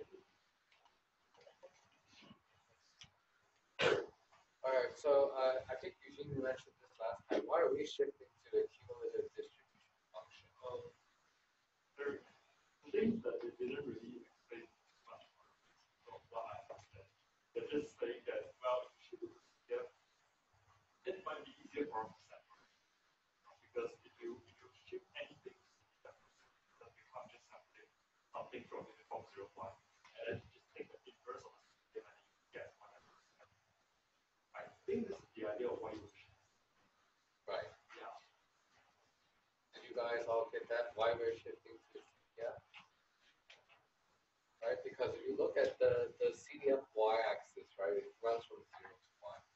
So if you want to sample an image, you just pick a random number between 0 and 1, right? Then you're going to map it onto the CDF curve, and you can drop a vertical down to the x, right? The x is basically the sample that you're trying to represent, right? So then you don't have to worry about any of the Gaussian representation on the left hand. You just have the CDF, sample random y value between 0 and 1, and then you find the corresponding sample, the actual sample on your x.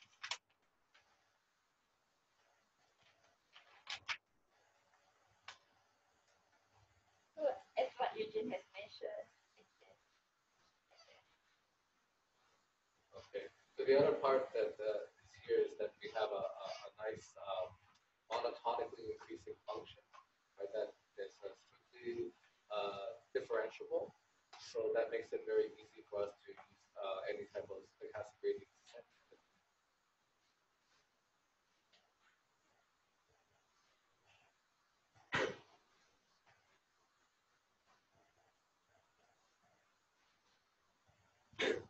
so yeah, so I think like the deeper it is, then that would be the base distribution,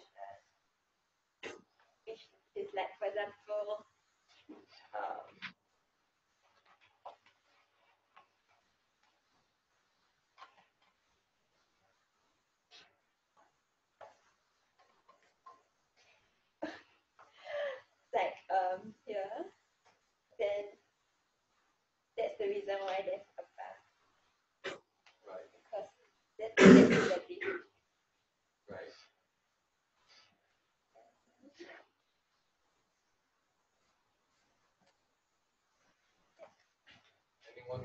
on that last slide? Can we recap what we learned last time? Eugene presented, so I'm hoping that somebody else, some of it has watched the lecture. The first image set is going the data itself, the probability density of the initial data, and then the flow is that the function, which is actually a identity, like the function that is like changing the distribution in such a way that it's same because it's before training. We are not doing any uh, other transformations, but after training, the flow changes to a function that changes the distribution, and after the training, we have a distribution like the second distribution called J, and you see the flow, the function of graph of the flow has like a peak, so it is a increasing function, and the peak happens because there are two cluster centers in the initial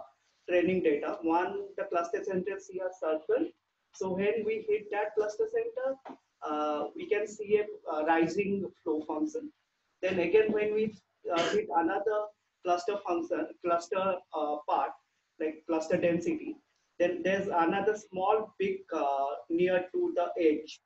So there are two peaks in the flow function because of this rising cluster. So that transform to their like one drop, one rise and drop, then the second rise and drop in the next distribution. Okay. I mean, you can circle those on the second distribution of the model.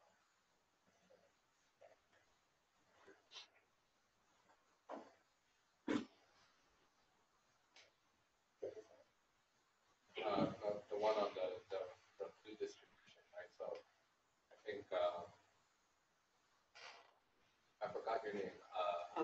Amit is saying, yeah, you see the two humps on there, right? We're trying to replicate a Gaussian distribution after training, right? The whole point was that you get a Gaussian distribution sample. Also, you see this linear transformation is actually increasing the distribution space. Like instead of like having a 0 to 1 like standard normal distribution, we have a different distribution where that expands to a much higher values than the standard normal. I think the higher value is just when you want to do the experiment, the center of budget is just count off. Yeah, count. Yeah, so just normalize it. Yeah, yes. This is before the normalization. Yeah, before.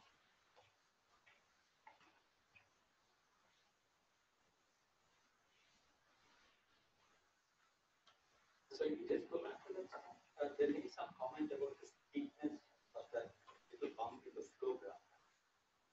That's how it represents the steepness here. So the middle one, you suddenly like raise your other comment on that. It represents this particular. I think that's the point she was trying to make. The steepness of this particular original distribution is represented here. Steepness of the slope of the flow. Right. If I drop rocks, the flow that you see there is mapping from X, right? So if you look at X where X around -2, 0, becomes very sensitive. yeah, High gradient. So things that you want to shoot all this weight is a transfer to 0, right? And the reason is because you want to make a transformation between the ordinary distribution and the normal distribution. So if you have so much weight on the magnitude to 0 point, you want to make your flow such that you map all these values to somewhere in so that when after it goes through this transformation, most of the weight will be around 0. At least that's how I understand it. Like this -2 to 0 here, this has a peak there, and if you see there's more density in that area, so as we go from 2 to 0, the density increases, same happens here.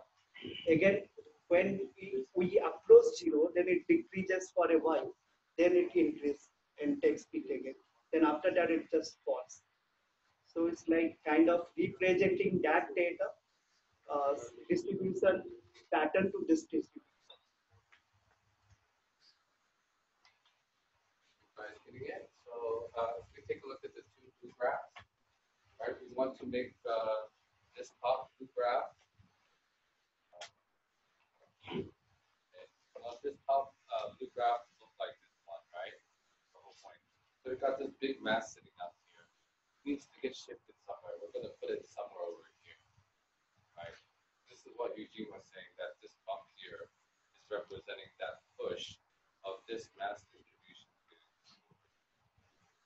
Right? That's basically all. So just to be clear, that middle column is basically the transformation function of the one density function, the top one to the bottom. Right. We also made some comment about, because gradients are very crucial for learning. Yeah. It's about how the flow function is very sensitive. Like suddenly you improve the gradients, like as opposed to one at the top, which is sort of uniform, like the identity function. It's not really sensitive information. This kind of steepness means it's learning faster than specific portion of your distribution. There is otherwise that graph doesn't look much. Yeah, because again, if you go to the right part of it, it goes up and then it becomes almost a bit flat. Right. The gradient kind of drops a bit towards the last, like after 2, it's kind of becoming flatter. Okay. It's kind of trying to, I mean, it is the, it's cannot, they try to make something with the sensitivity of the functional space. The gradients are steeper in certain parts. They can learn better.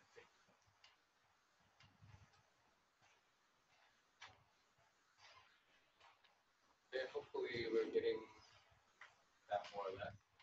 Any questions? It's good to clarify. I think some of us have it, but many of us maybe like got lots of question marks sitting on top of our heads. So does anyone have like a high level intuition about why we're doing this? Is that clear? No, I see a couple of heads asking that. You want to say something? I understood, like, so for this models always use slowly. And here this function, which like because over time, both sample and data, we will make that faster than possible. So if I'm correct, we're doing just sample testing. You guys think? We basically have two operations that we want to do, inference and sampling, right? Inference is for a given x, what's its likelihood, right? Sampling says given the distribution of the component, go pick out a point, right? And that point could represent, a piece of text or an image that's generated as whatever. Right? So we've seen in both models that's presented so far that one operation is fast and the other is slow. And that's why, as we said at the beginning, our holy grail is to make both operations quite right.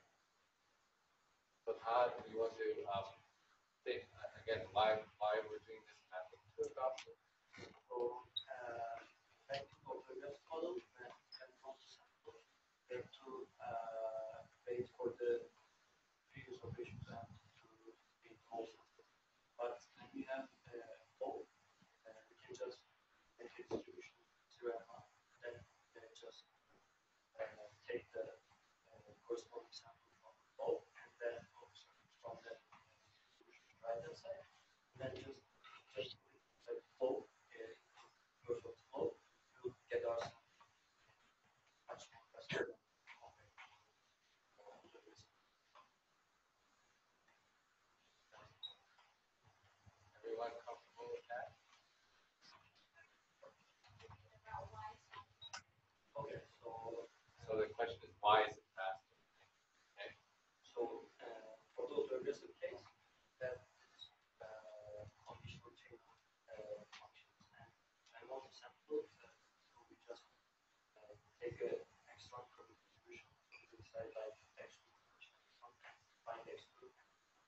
context trigger first context on so that was a sequential process. But now we can just like take the distribution grandma and put it on the like right hand side, find all the x values that correspond to distribution b and then the x values we found will just put the inverse function of the flow and it will directly give us the sample flow.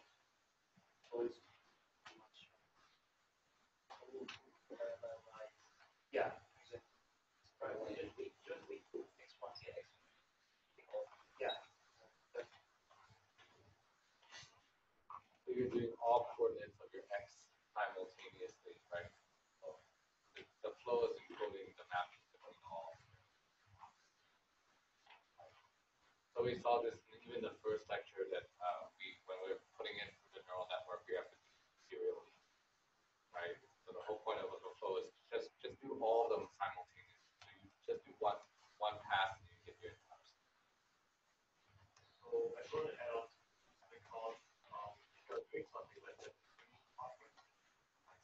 so what people do for insurance readers might that they do this over-regressive flow thing, whereby they have multiple flows each that are then each of them are only dependent on one particular feature.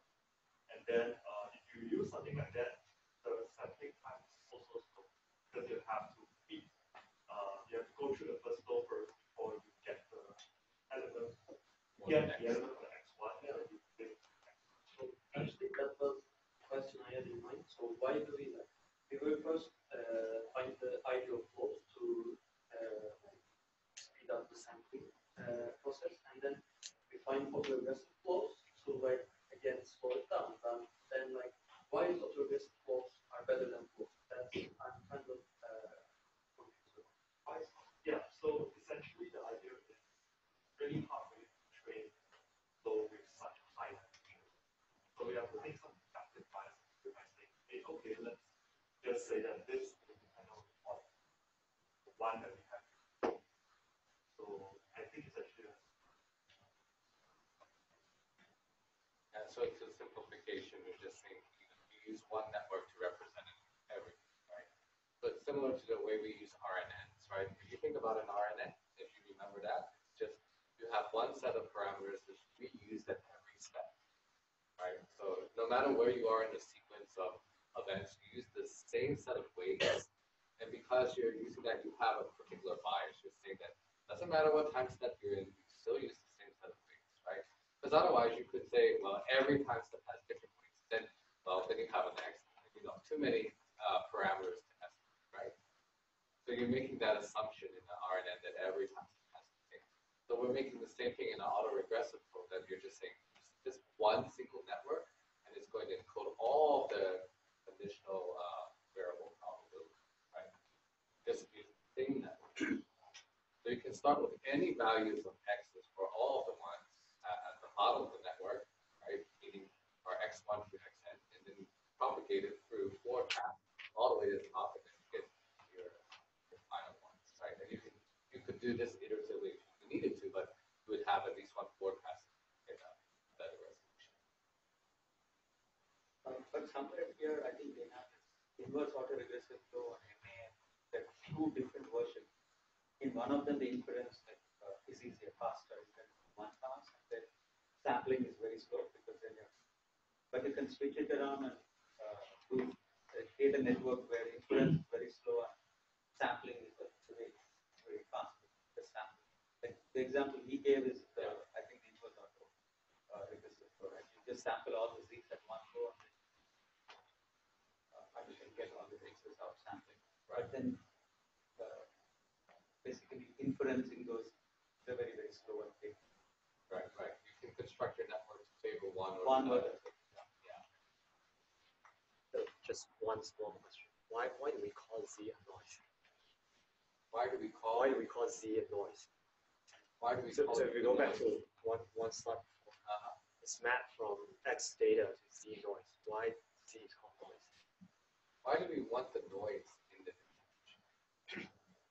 Why can't we just represent the data exactly?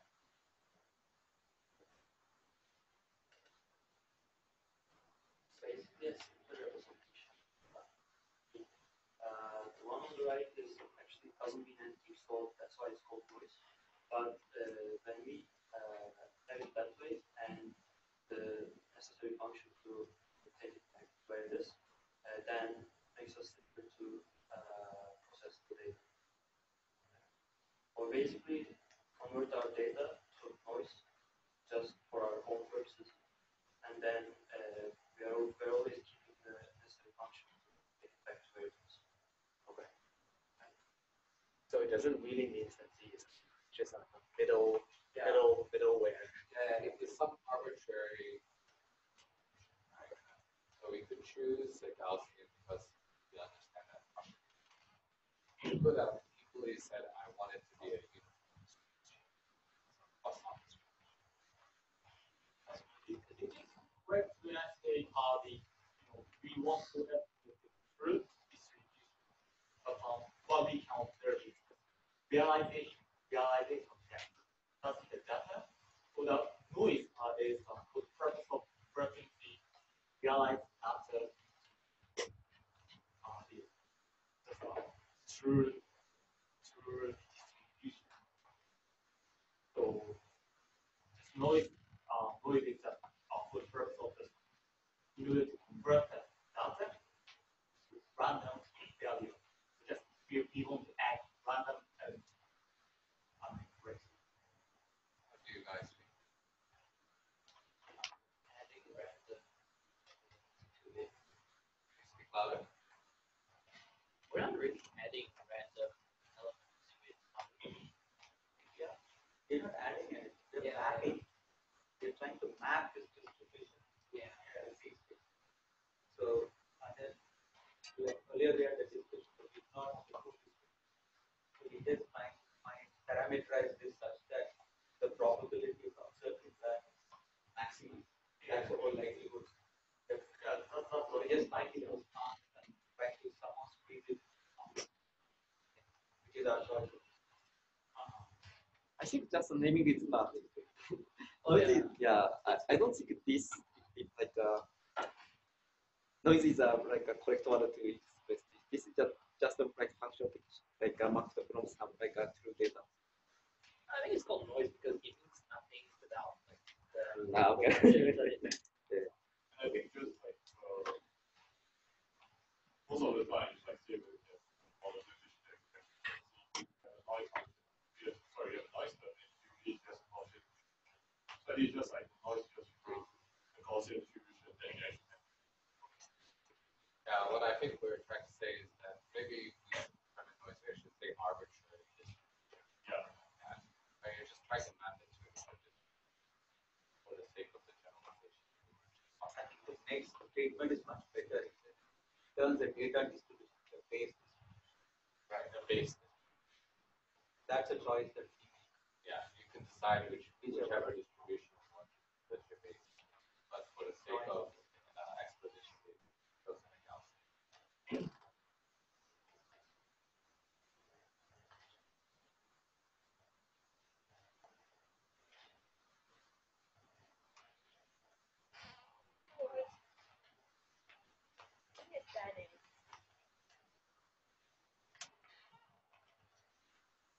Let's go to the next one. Okay, so do you guys have any questions about this? We basically covered in discussion most, but Eloise might help out a little bit here. Any questions about the slides that she skipped over?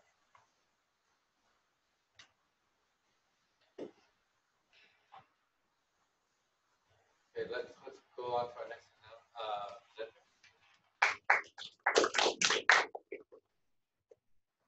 so yeah, we're running short on time, but I think we want to go through as much as we can. If you guys don't mind, then we'll just try to stay back for maybe 20 minutes or so. See how much we can get. So I want to add one comment to the discussion we are having. So what I think that we have a true data distribution, right? And what we are doing that we are training a function, right? We are training a function that has some parameters that represents the true data distribution. to another distribution of our choice. Because we want to sample from this distribution. So we want a distribution that we really understand and we can easily sample from. So that's the reason we choose like either uniform or Gaussian. And they just call it noise, but it's just representation. So representation means like without the original data, this representation doesn't mean anything. So that's why I think they call it noise. And now, this is the part where like they are doing for one dimension.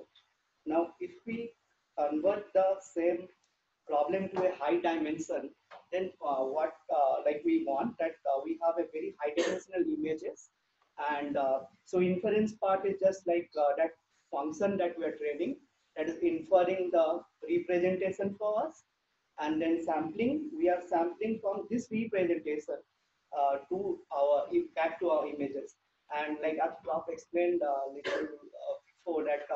We can easily do through like a uniform distribution or a Gaussian distribution, and like we choose a random number and we take the inverse cumulative distribution function of it, and so that gives us the actual point in the true data distribution, right?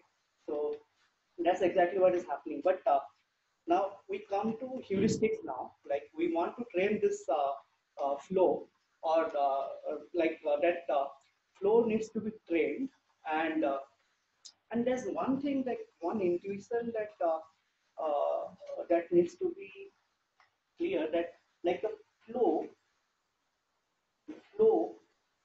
will be such that it is actually like we can actually get an inverse cumulative distribution function from the flow, right? So the flow has to represent a CDF. That's how we can get a ICDF from that. So so few slides back, they have like explained that process here. Why? Because the CDF, but due time, so I have to like skip those parts. Now coming to my parts, like from slide 17. Now this is exactly the process they are describing. Like how do we use this flow models to sample? So transform the data distribution to a base distribution, which is the representation that we are getting for P of J. Then we are like sampling by a mapping from J to X through an inverse flow, which is actually shown here. Yeah, it's the inverse flow, and the CDF is a flow from data to uniform 0 to 1. So what they're saying that this is a like cumulative distribution function, and it will be a monotonic function. And between 0 to 1, because probabilities, some of the probabilities cannot be more than 1, and it will be always like cannot be negative also, because like even if we have a like very not likelihood that it's always the probability will be 0. So it's between 0 to 1. Now, so there are two benefits they are giving. This is like gateway to architectures for high dimensional data. We'll explain that.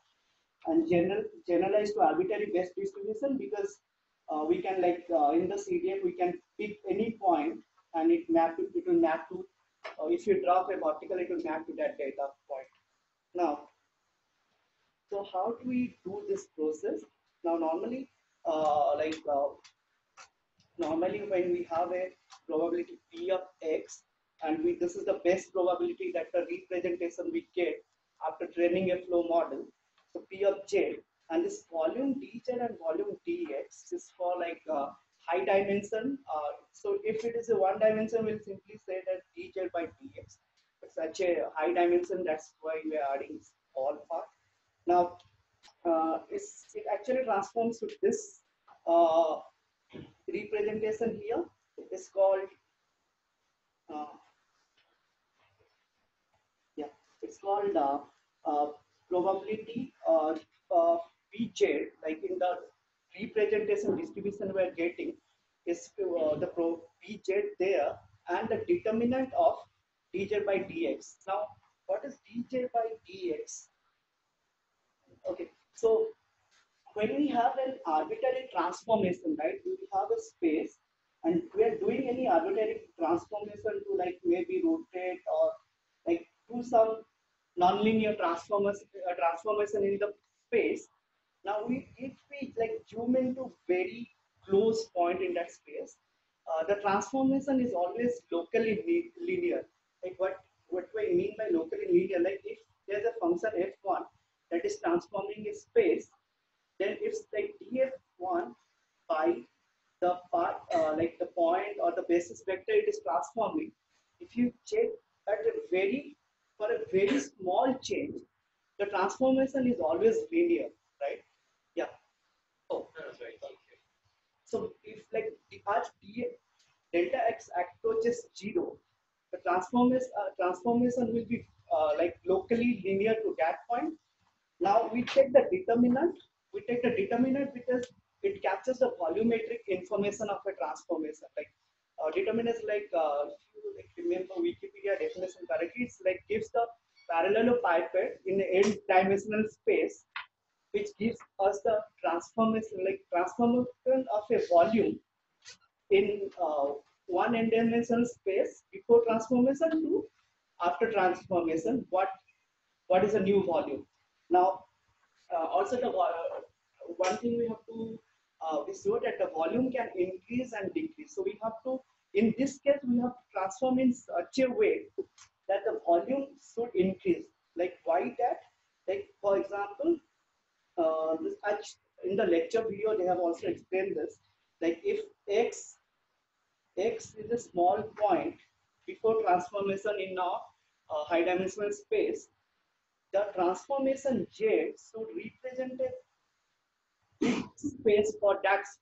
Like we transform in such a way that this x here is represented in a much bigger space, so that when we do sampling, that is the inverse function, so that we can easily sample x, right? Like if this space, let's say this space is smaller than this space, then the sampling will become difficult, right?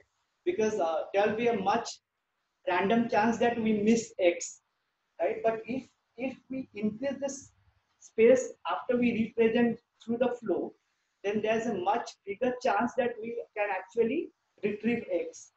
So that is how they explain in the video also, and that is the reason taking determinant is just to show that volumetric transformation. And we should keep in mind that the volumetric transformations will always increase the representation space for the original distribution. Now, coming back. The question.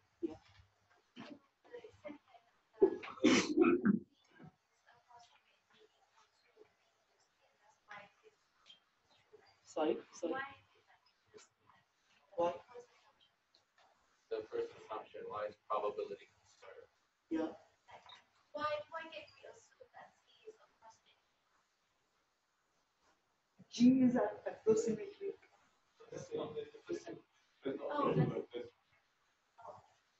Sorry, I didn't get it.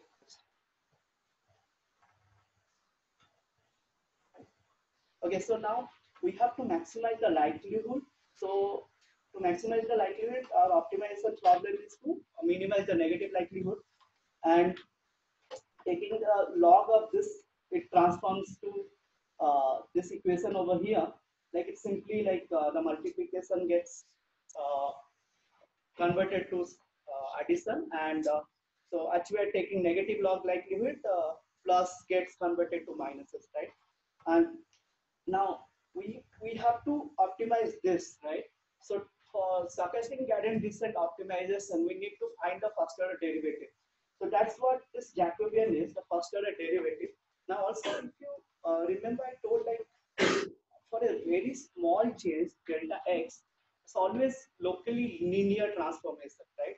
If we zoom into that point very close, then the transformation is always linear, no matter how bad the manifold gets changed overall, right? So this Jacobian actually gives us that transformation, like what exact transformation happens to our basis vectors. Okay, so and Jacobian, and this is the Jacobian, and we have to find out the determinant of this Jacobian. So our computation should be easy. That's one of the first parameter for our any flow-based model. Like we are designing the models to actually sample fast. So the computation should be easy. That's why they have pointed out that determinant must be easy to calculate and differentiate both. Now, okay, so is everyone comfortable with that part? I think we had gone over it once when we gave this part, but it's pretty important what we're doing here. Right. So we have this very expensive computation normally, right? To do the permanent calculation is per and cube, right? I think everyone remembers that. So what Eugene said and what Amit is saying is that we want to choose the form of the determinant that's very simple to calculate so that we can speed up, right? Otherwise, we're going to be stuck.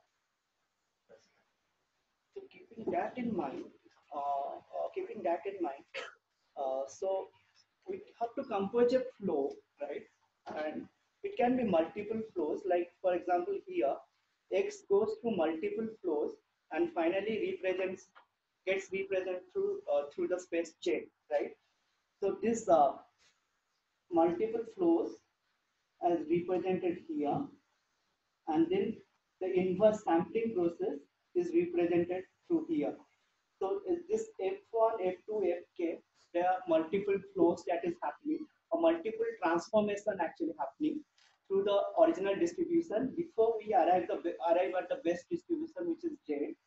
Now, that is what is showing. It's like this is the flow according to J. This is the flow it sees first.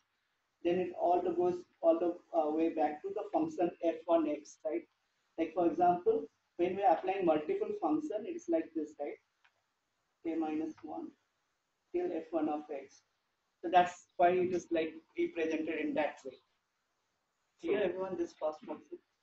Yeah. Each f can be defined function, right? Yeah, each f is a flow. From a function. Different functions. Different functions. Different functions.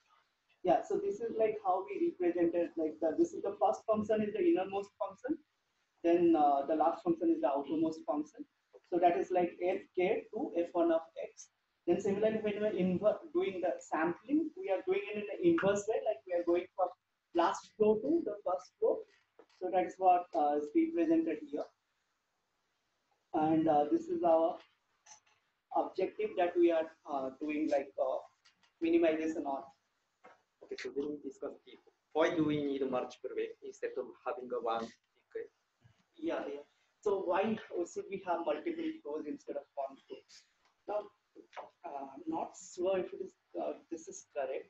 Now, if we have one flow in a very high dimensional space, then the transformation could be like a combination of many parameters, and those parameters, taking a gradient of those parameters, will get a very huge get huge Jacobian matrix, and calculation of that matrix determinant will be very difficult. That's why what my thought process is. Yeah, I think it's also that just like in normal machine learning, when we're talking about neural networks, having multiple layers increases expressiveness, right? So you can use one very, very complicated, very big layer, that's what Amit was saying. Or you could perhaps compose very small layers and you would get the same amount of expressiveness. So that's why typically in neural networks, because you can do the stacking, right? The stacking is the type of ensembling that allows you to have a lot of expressiveness. Each component, each layer in the stack is actually fairly. Okay, so basically here, like how do we gonna achieve try is like just to combine simple f, and eventually we get we will like realize a complex transformation by just combining a simple. If I can paraphrase what Prof said, like instead of having a big complex transformation function, we have small blocks, like small transformation function. When combined together, does the same transformation as the complex function. Great. So I think it goes back to the point that once Jacobian is the best to calculate. Yes. So if you choose your choice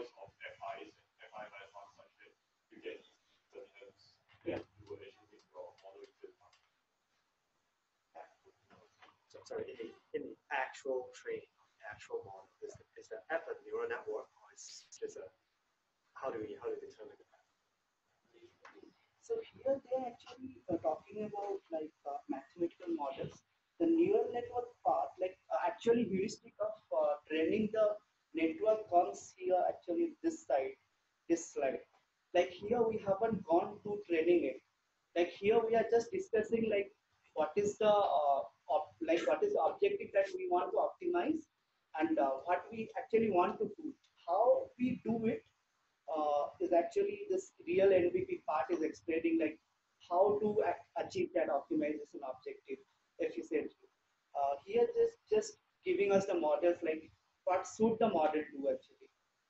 I don't think they have explained anything like whether this F1 should be any networks or not.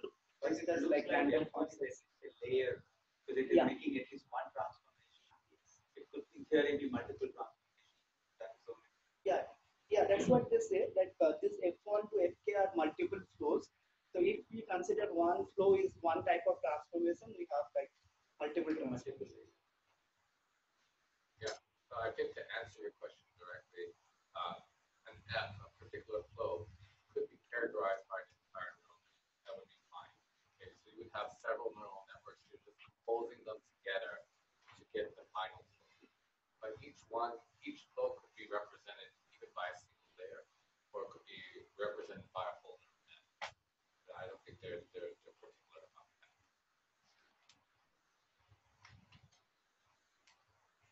Yeah, so actually they point out like why they're using multiple flows. This easy way to increase expressiveness. So go ahead. Sure. Keeping it doesn't quite matter whether or not it's a layer or entire neural network that's sent each function because the flow is basically strung a whole bunch of functions strung together and essentially what movements are different layers. Yeah.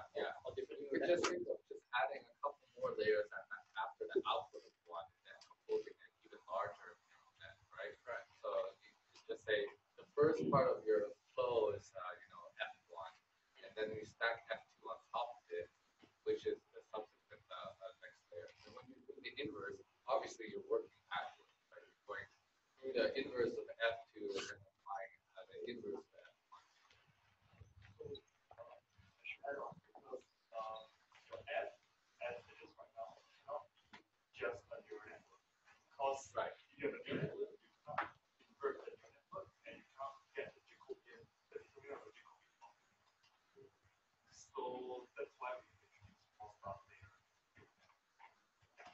So we'll have this, at the end result, we have some restrictions. When we put it through the neural network architecture, you'll be able to do you'll be able to do certain restrictions. And I think you mentioned that. Yeah. So this slide is actually giving us the idea of what should be done and setting the objective.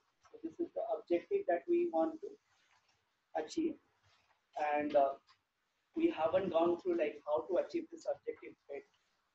And these are just mathematical expressions that actually doesn't mean practically anything till now. Yeah. Okay. Now affine flows. So I'm very rusty. So what I've like just read today that affine flow is like a linear transformation. There is some kind of shifting. The shifting, yeah. So shifting could be like arbitrary. And linear transformation we already know like has to be like it has to follow the like our constraints, like linear constraints, right? So like there are two linear constraints it has to follow. Now, if our original function is this a inverse of x minus b, then we represent it that function to hz plus b. Like this is the if original distribution, then it gets represented as this. So I'm not sure why they like in the lecture they mentioned that b is the mean of the new mean of the distribution, but I'm not sure why it should be the mean of the. So things that I guess in very short, No. one state So actually it's the same thing. So if you say you want a normal distribution between mu sigma squared and very sigma squared, then write this as mu times standard normal plus very sigma and standard normal plus mu. I want to take a marker. Right. Oh, Here. So essentially, if you have something like a distribution x with normal distribution mu sigma squared, then you could write this x as just simply mu plus sigma z, where z is normal distributed 0, 1. Yeah, so essentially this is the same idea. A is the sigma and B is the. To take an expectation of x, E of x, A, E of C, but expectation C is 0. The first term is 0 plus E is a constant. That's right. So, like, if we then take the Jacobian of this representation, Jacobian of this, then it actually becomes A inverse because this part is constant, this comes 0, and this is like x, so it becomes A inverse. And the log we involves calculating the determinant of A. So this is where we're getting to the process of defining a neural network structure. So this is idea number 1. Now from affine flows, we'll go to element-wise flows. So what is element-wise flow? It's like instead of doing like a complete transformation for all the elements together, we define different functions for each element. So like we have x1 to xd, like d dimensions. For each dimension, we're doing one kind of flow, right? And then, so this is like giving us like to separate our calculation into small blocks. Instead of like doing one complete transformation, we are like doing separate transformation for each column vectors in our dimension.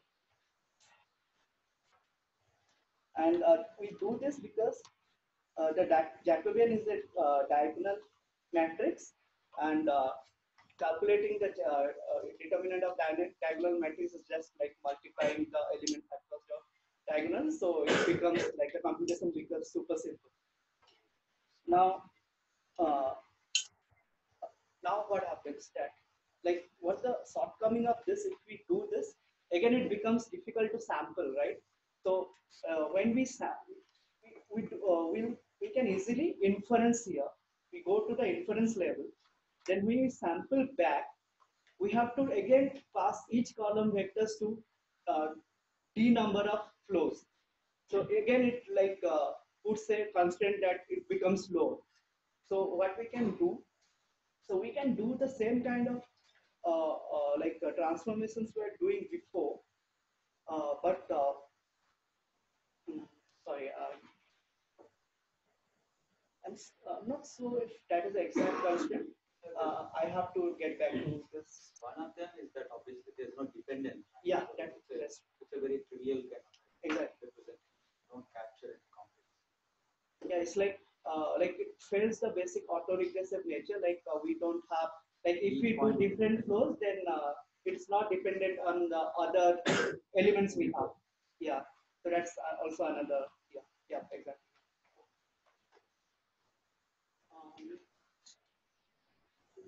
Questions about that?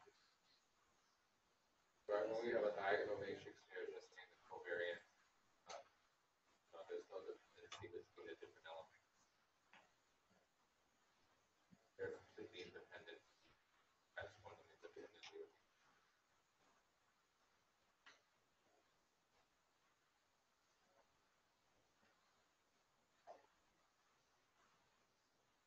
Yeah, so like if you put each of them through different flows, then what will happen that it will break the nature of autoregressive models that these elements like determination of these elements will have no effect on this like all the like only these blocks will have interdependence, but the other blocks will not have any interdependence. So that breaks the nature of autoregressive model. Yeah, that's. So I don't quite understand the equation of the the function of the sequence is equal to the sequence of the function, right? Sorry, I didn't. The first line, so that f beta of the entire tuple Okay. is equal to, this is what the definition of an element-wise flow is, right? So it's just saying instead of taking a flow where you put all the input variables, you just have separate flows for separate functions for each individual one. Yeah. It's just a definition of what an element-wise flow is. So that's why we don't have any interdependence here. And so we have to solve that problem. So in the real MVP paper, so they provided a method to train a neural network and like solve all these problems we have discussed till now. And so how they did it, like let's say we have D dimension. Now we break the D dimension into two parts. So in the video, they explain very intuitively, like they call one part is left, the other part is right. And basically like we, let's say equally divide them. Like this is an equal division into two parts. One part is L, one part is R. Now they call it XL and XR. Now this Z, for the first part, the representation of the Z that we're getting is actually the identity. We are not doing any changes. We are simply passing that XL part to our representation distribution. So what is happening here is that that's why this Z here is actually equal to the first half or XL. Like to simplify this, if you just write XL, so this XL here, okay, the first one, like Z1 is simply XL. We are not doing any changes. But the second one, X right, we make changes to it and we parameterize it with XL. So the changes that this function shows the changes, like we take the second half of the dimensions, then we define a function. I'll tell you what this function is. And this is the parameter, like we are adding this first part XL as a parameter to this function. And similarly, we are doing another transformation, that is we are adding to this. And again, we are passing the XL as a parameter. And these two are actually any arbitrary neural networks. It could be like any random neural network that is parameterized by the first half of the dimension. Okay. So now comes the neural architecture training part. So this S theta and T theta actually the networks that we want to train, and they're parameterized with the first half of the dimension that we did not make any changes when doing the first half of the transformation. Like to make it simpler, like when we have the final representation, we have like two parts. One representation will be simply the XL. Then other representation is whatever this function outputs. Let's say like this some random representation of X, like maybe we'll call it some XA or some random. So this is the final representation we get from this. Now why they do this? Just to simplify the training process. Now if you see, if we like take Jacobians of this functions now this first one according to x1 dimensional, right? X first part, like I'll just call it XL. So let's say this is XL. So the Jacobian of XL with respect to XL is simply the identity matrix, right? It will be all ones. Okay, and then Jacobian of this Z first part, which is actually XL, according to XR, which is like we are calling the second part, XR, will be 0 because there's no involvement, right? We don't have any XR in the XL representation, right? So are you getting me? Yes, so it's very complicated. Is everyone getting? So we'll just try to finish this slide, and I think I'll use a mic, right? So we'll continue next week on the we'll finish the slide. Okay. so that's why like this is Excel first order derivative of Excel with Excel. So that's why it's the identity matrix. Then this is the first order derivative of Excel with respect to XR, which is simply 0. Now this term here, the first order derivative of this term, this equation here with XL, which is just simply this is actually XL, is this term here. Now this looks complex, but it doesn't matter here, because here we have the identity matrix, here we have 0 matrix, and now finally the X, if you see XR, this is the first order derivative of this equation according to XR, right? So this one becomes just this expression, and there's no XR term here, so this part becomes zeros, right? And we finally have just this expression here as a diagonal matrix, right? So this becomes a lower triangular matrix. Now here we have identities, this part doesn't matter, here we have all zeros. Now calculating the determinant becomes very easy, because we just have to take the element wise, diagonal elements multiplication as the determinant, and that is what this expression is actually showing, right? So this is identity. So up till this part of the triangular matrix, just 1, whatever way we multiply. So finally it comes down to this expression here, and which is a diagonal matrix. So we just have to multiply whatever this expression is giving us, like whatever numerical values we are getting from this expression, we just have to multiply them diagonally, and that gives us the determinant. So finally we solve the optimization issue, and we can easily find a determinant.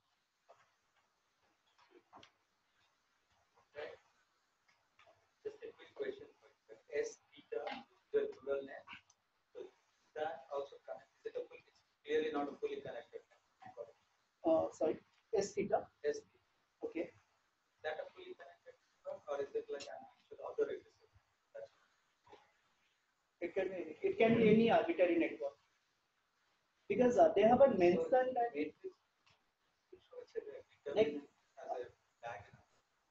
what I say that what they do that is simply divide the dimension into 2 parts. No, on this part is okay. The last when you go to the Jacobian. Yeah. Here, so let me clear this. Diagonal of S theta. Sorry. Oh yeah. Yeah. So why is that, the determinant of that? If it's a full matrix. Yeah. Then the determinant of a full matrix is not a diagonal. No. What I say that this part, like if we consider this matrix, right? So this part is giving us the only, like this is identity, this is 0. Right? This doesn't matter. So this actually becomes a lower triangular matrix. For that it is a diagonal. Yeah. But in this matrix itself, it will be complex. No, but if this matrix is a lower triangular matrix, so it doesn't matter, right? So it's an auto-regressive. Yeah. So if this one is a lower triangular matrix, then it doesn't matter how many values we have. Yeah. We simply have to, actually we are calculating determinant of this term. Yes. And determinant of this term becomes actually this. Determinant of this term simply becomes the multiplication of values actually of this. Like diagonal of that, because it's a lower triangular. Yeah. S theta. Yeah. So it's not a fully connected, because that your traditional lower triangle connection or network. Not everything is connected to the other. That's why it can be a not so. Yeah. and you still get Yeah. So essentially what this model tells you at that particular point, what is partial C I over partial X K, right? So if it's in the lower triangular, if you go back to if you look at the second equation, then okay, so if it's in the lower triangular, you fall to the second equation, right? If you take the derivative with respect to say xk, then what you have is just the constant term, which is s vector of x 1 over 2. So essentially, it's just a rule. And also, like what I think what is meaning to say that if we like of this lower term, if we have this matrix here, only K1 to Kd, we take partial derivatives of each dimension, then we have value for one, like a partial derivative of first dimension will only have value in the first area. Then the second one will have the value in the second. The third one will have value in the third. Because other terms become 0.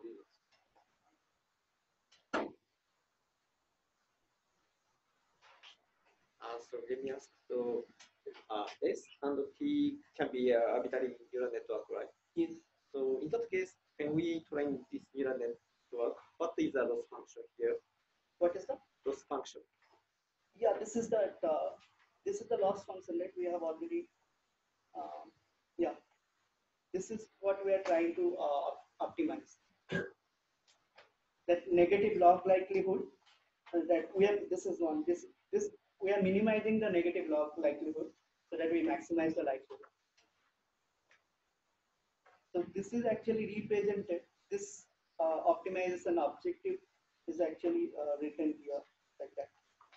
Okay, so here then we train neural network S and T simultaneously, right?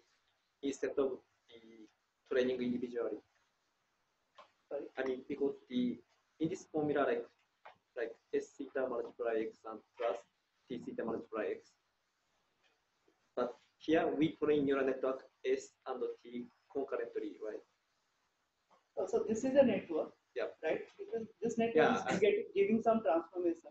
Yeah. That transformation is actually multiplied with the second part of the dimension, and then added with this transformation. Yeah. So it's like we multiply, add bias. It's kind of similar thing, but it's at a different level. Yeah. So my question is how to estimate the neural network parameters. How do you train the S and T? What's the loss function? So this is like data parameterized element flows. So what I think this particular bolded part means that this neural network is parameterized with the first half of the dimension. Yeah. So this is the parameters here, that initial parameters before we train, right? And this is also the same initial parameters for T neural network before we train. But after we train, it gets transformed to some representation. Yes, yeah. My question is how to train this neural network? How to train? Yeah, I think we'll take this offline just in the interest of time because it's already 8:40. So we're going to stop here and then maybe Lori, you can ask Amit offline. So we'll stop here. Those of you who are in week 4, if you're here in the room, please convene to talk about your strategy for week 4 presentation and describing. Those in week 3, thanks for presenting. Let's give a big hand to all of them. We need your help. Week 3 scribe finalize notes for this week by next week, and those in week 2 scribe, I'm going to assume that you're done, so we're going to take the notes that you have and put them on the list. Okay. So, all right. So that's it for today. Thanks for your patience and the long session.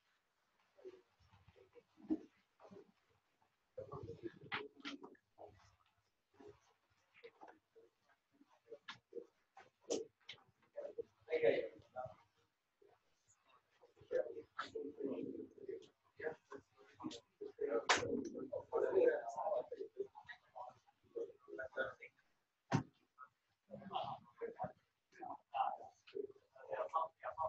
Yeah, I got it.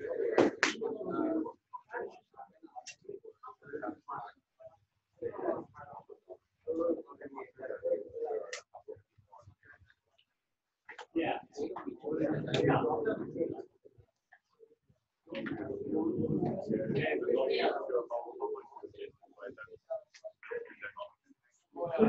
Yeah.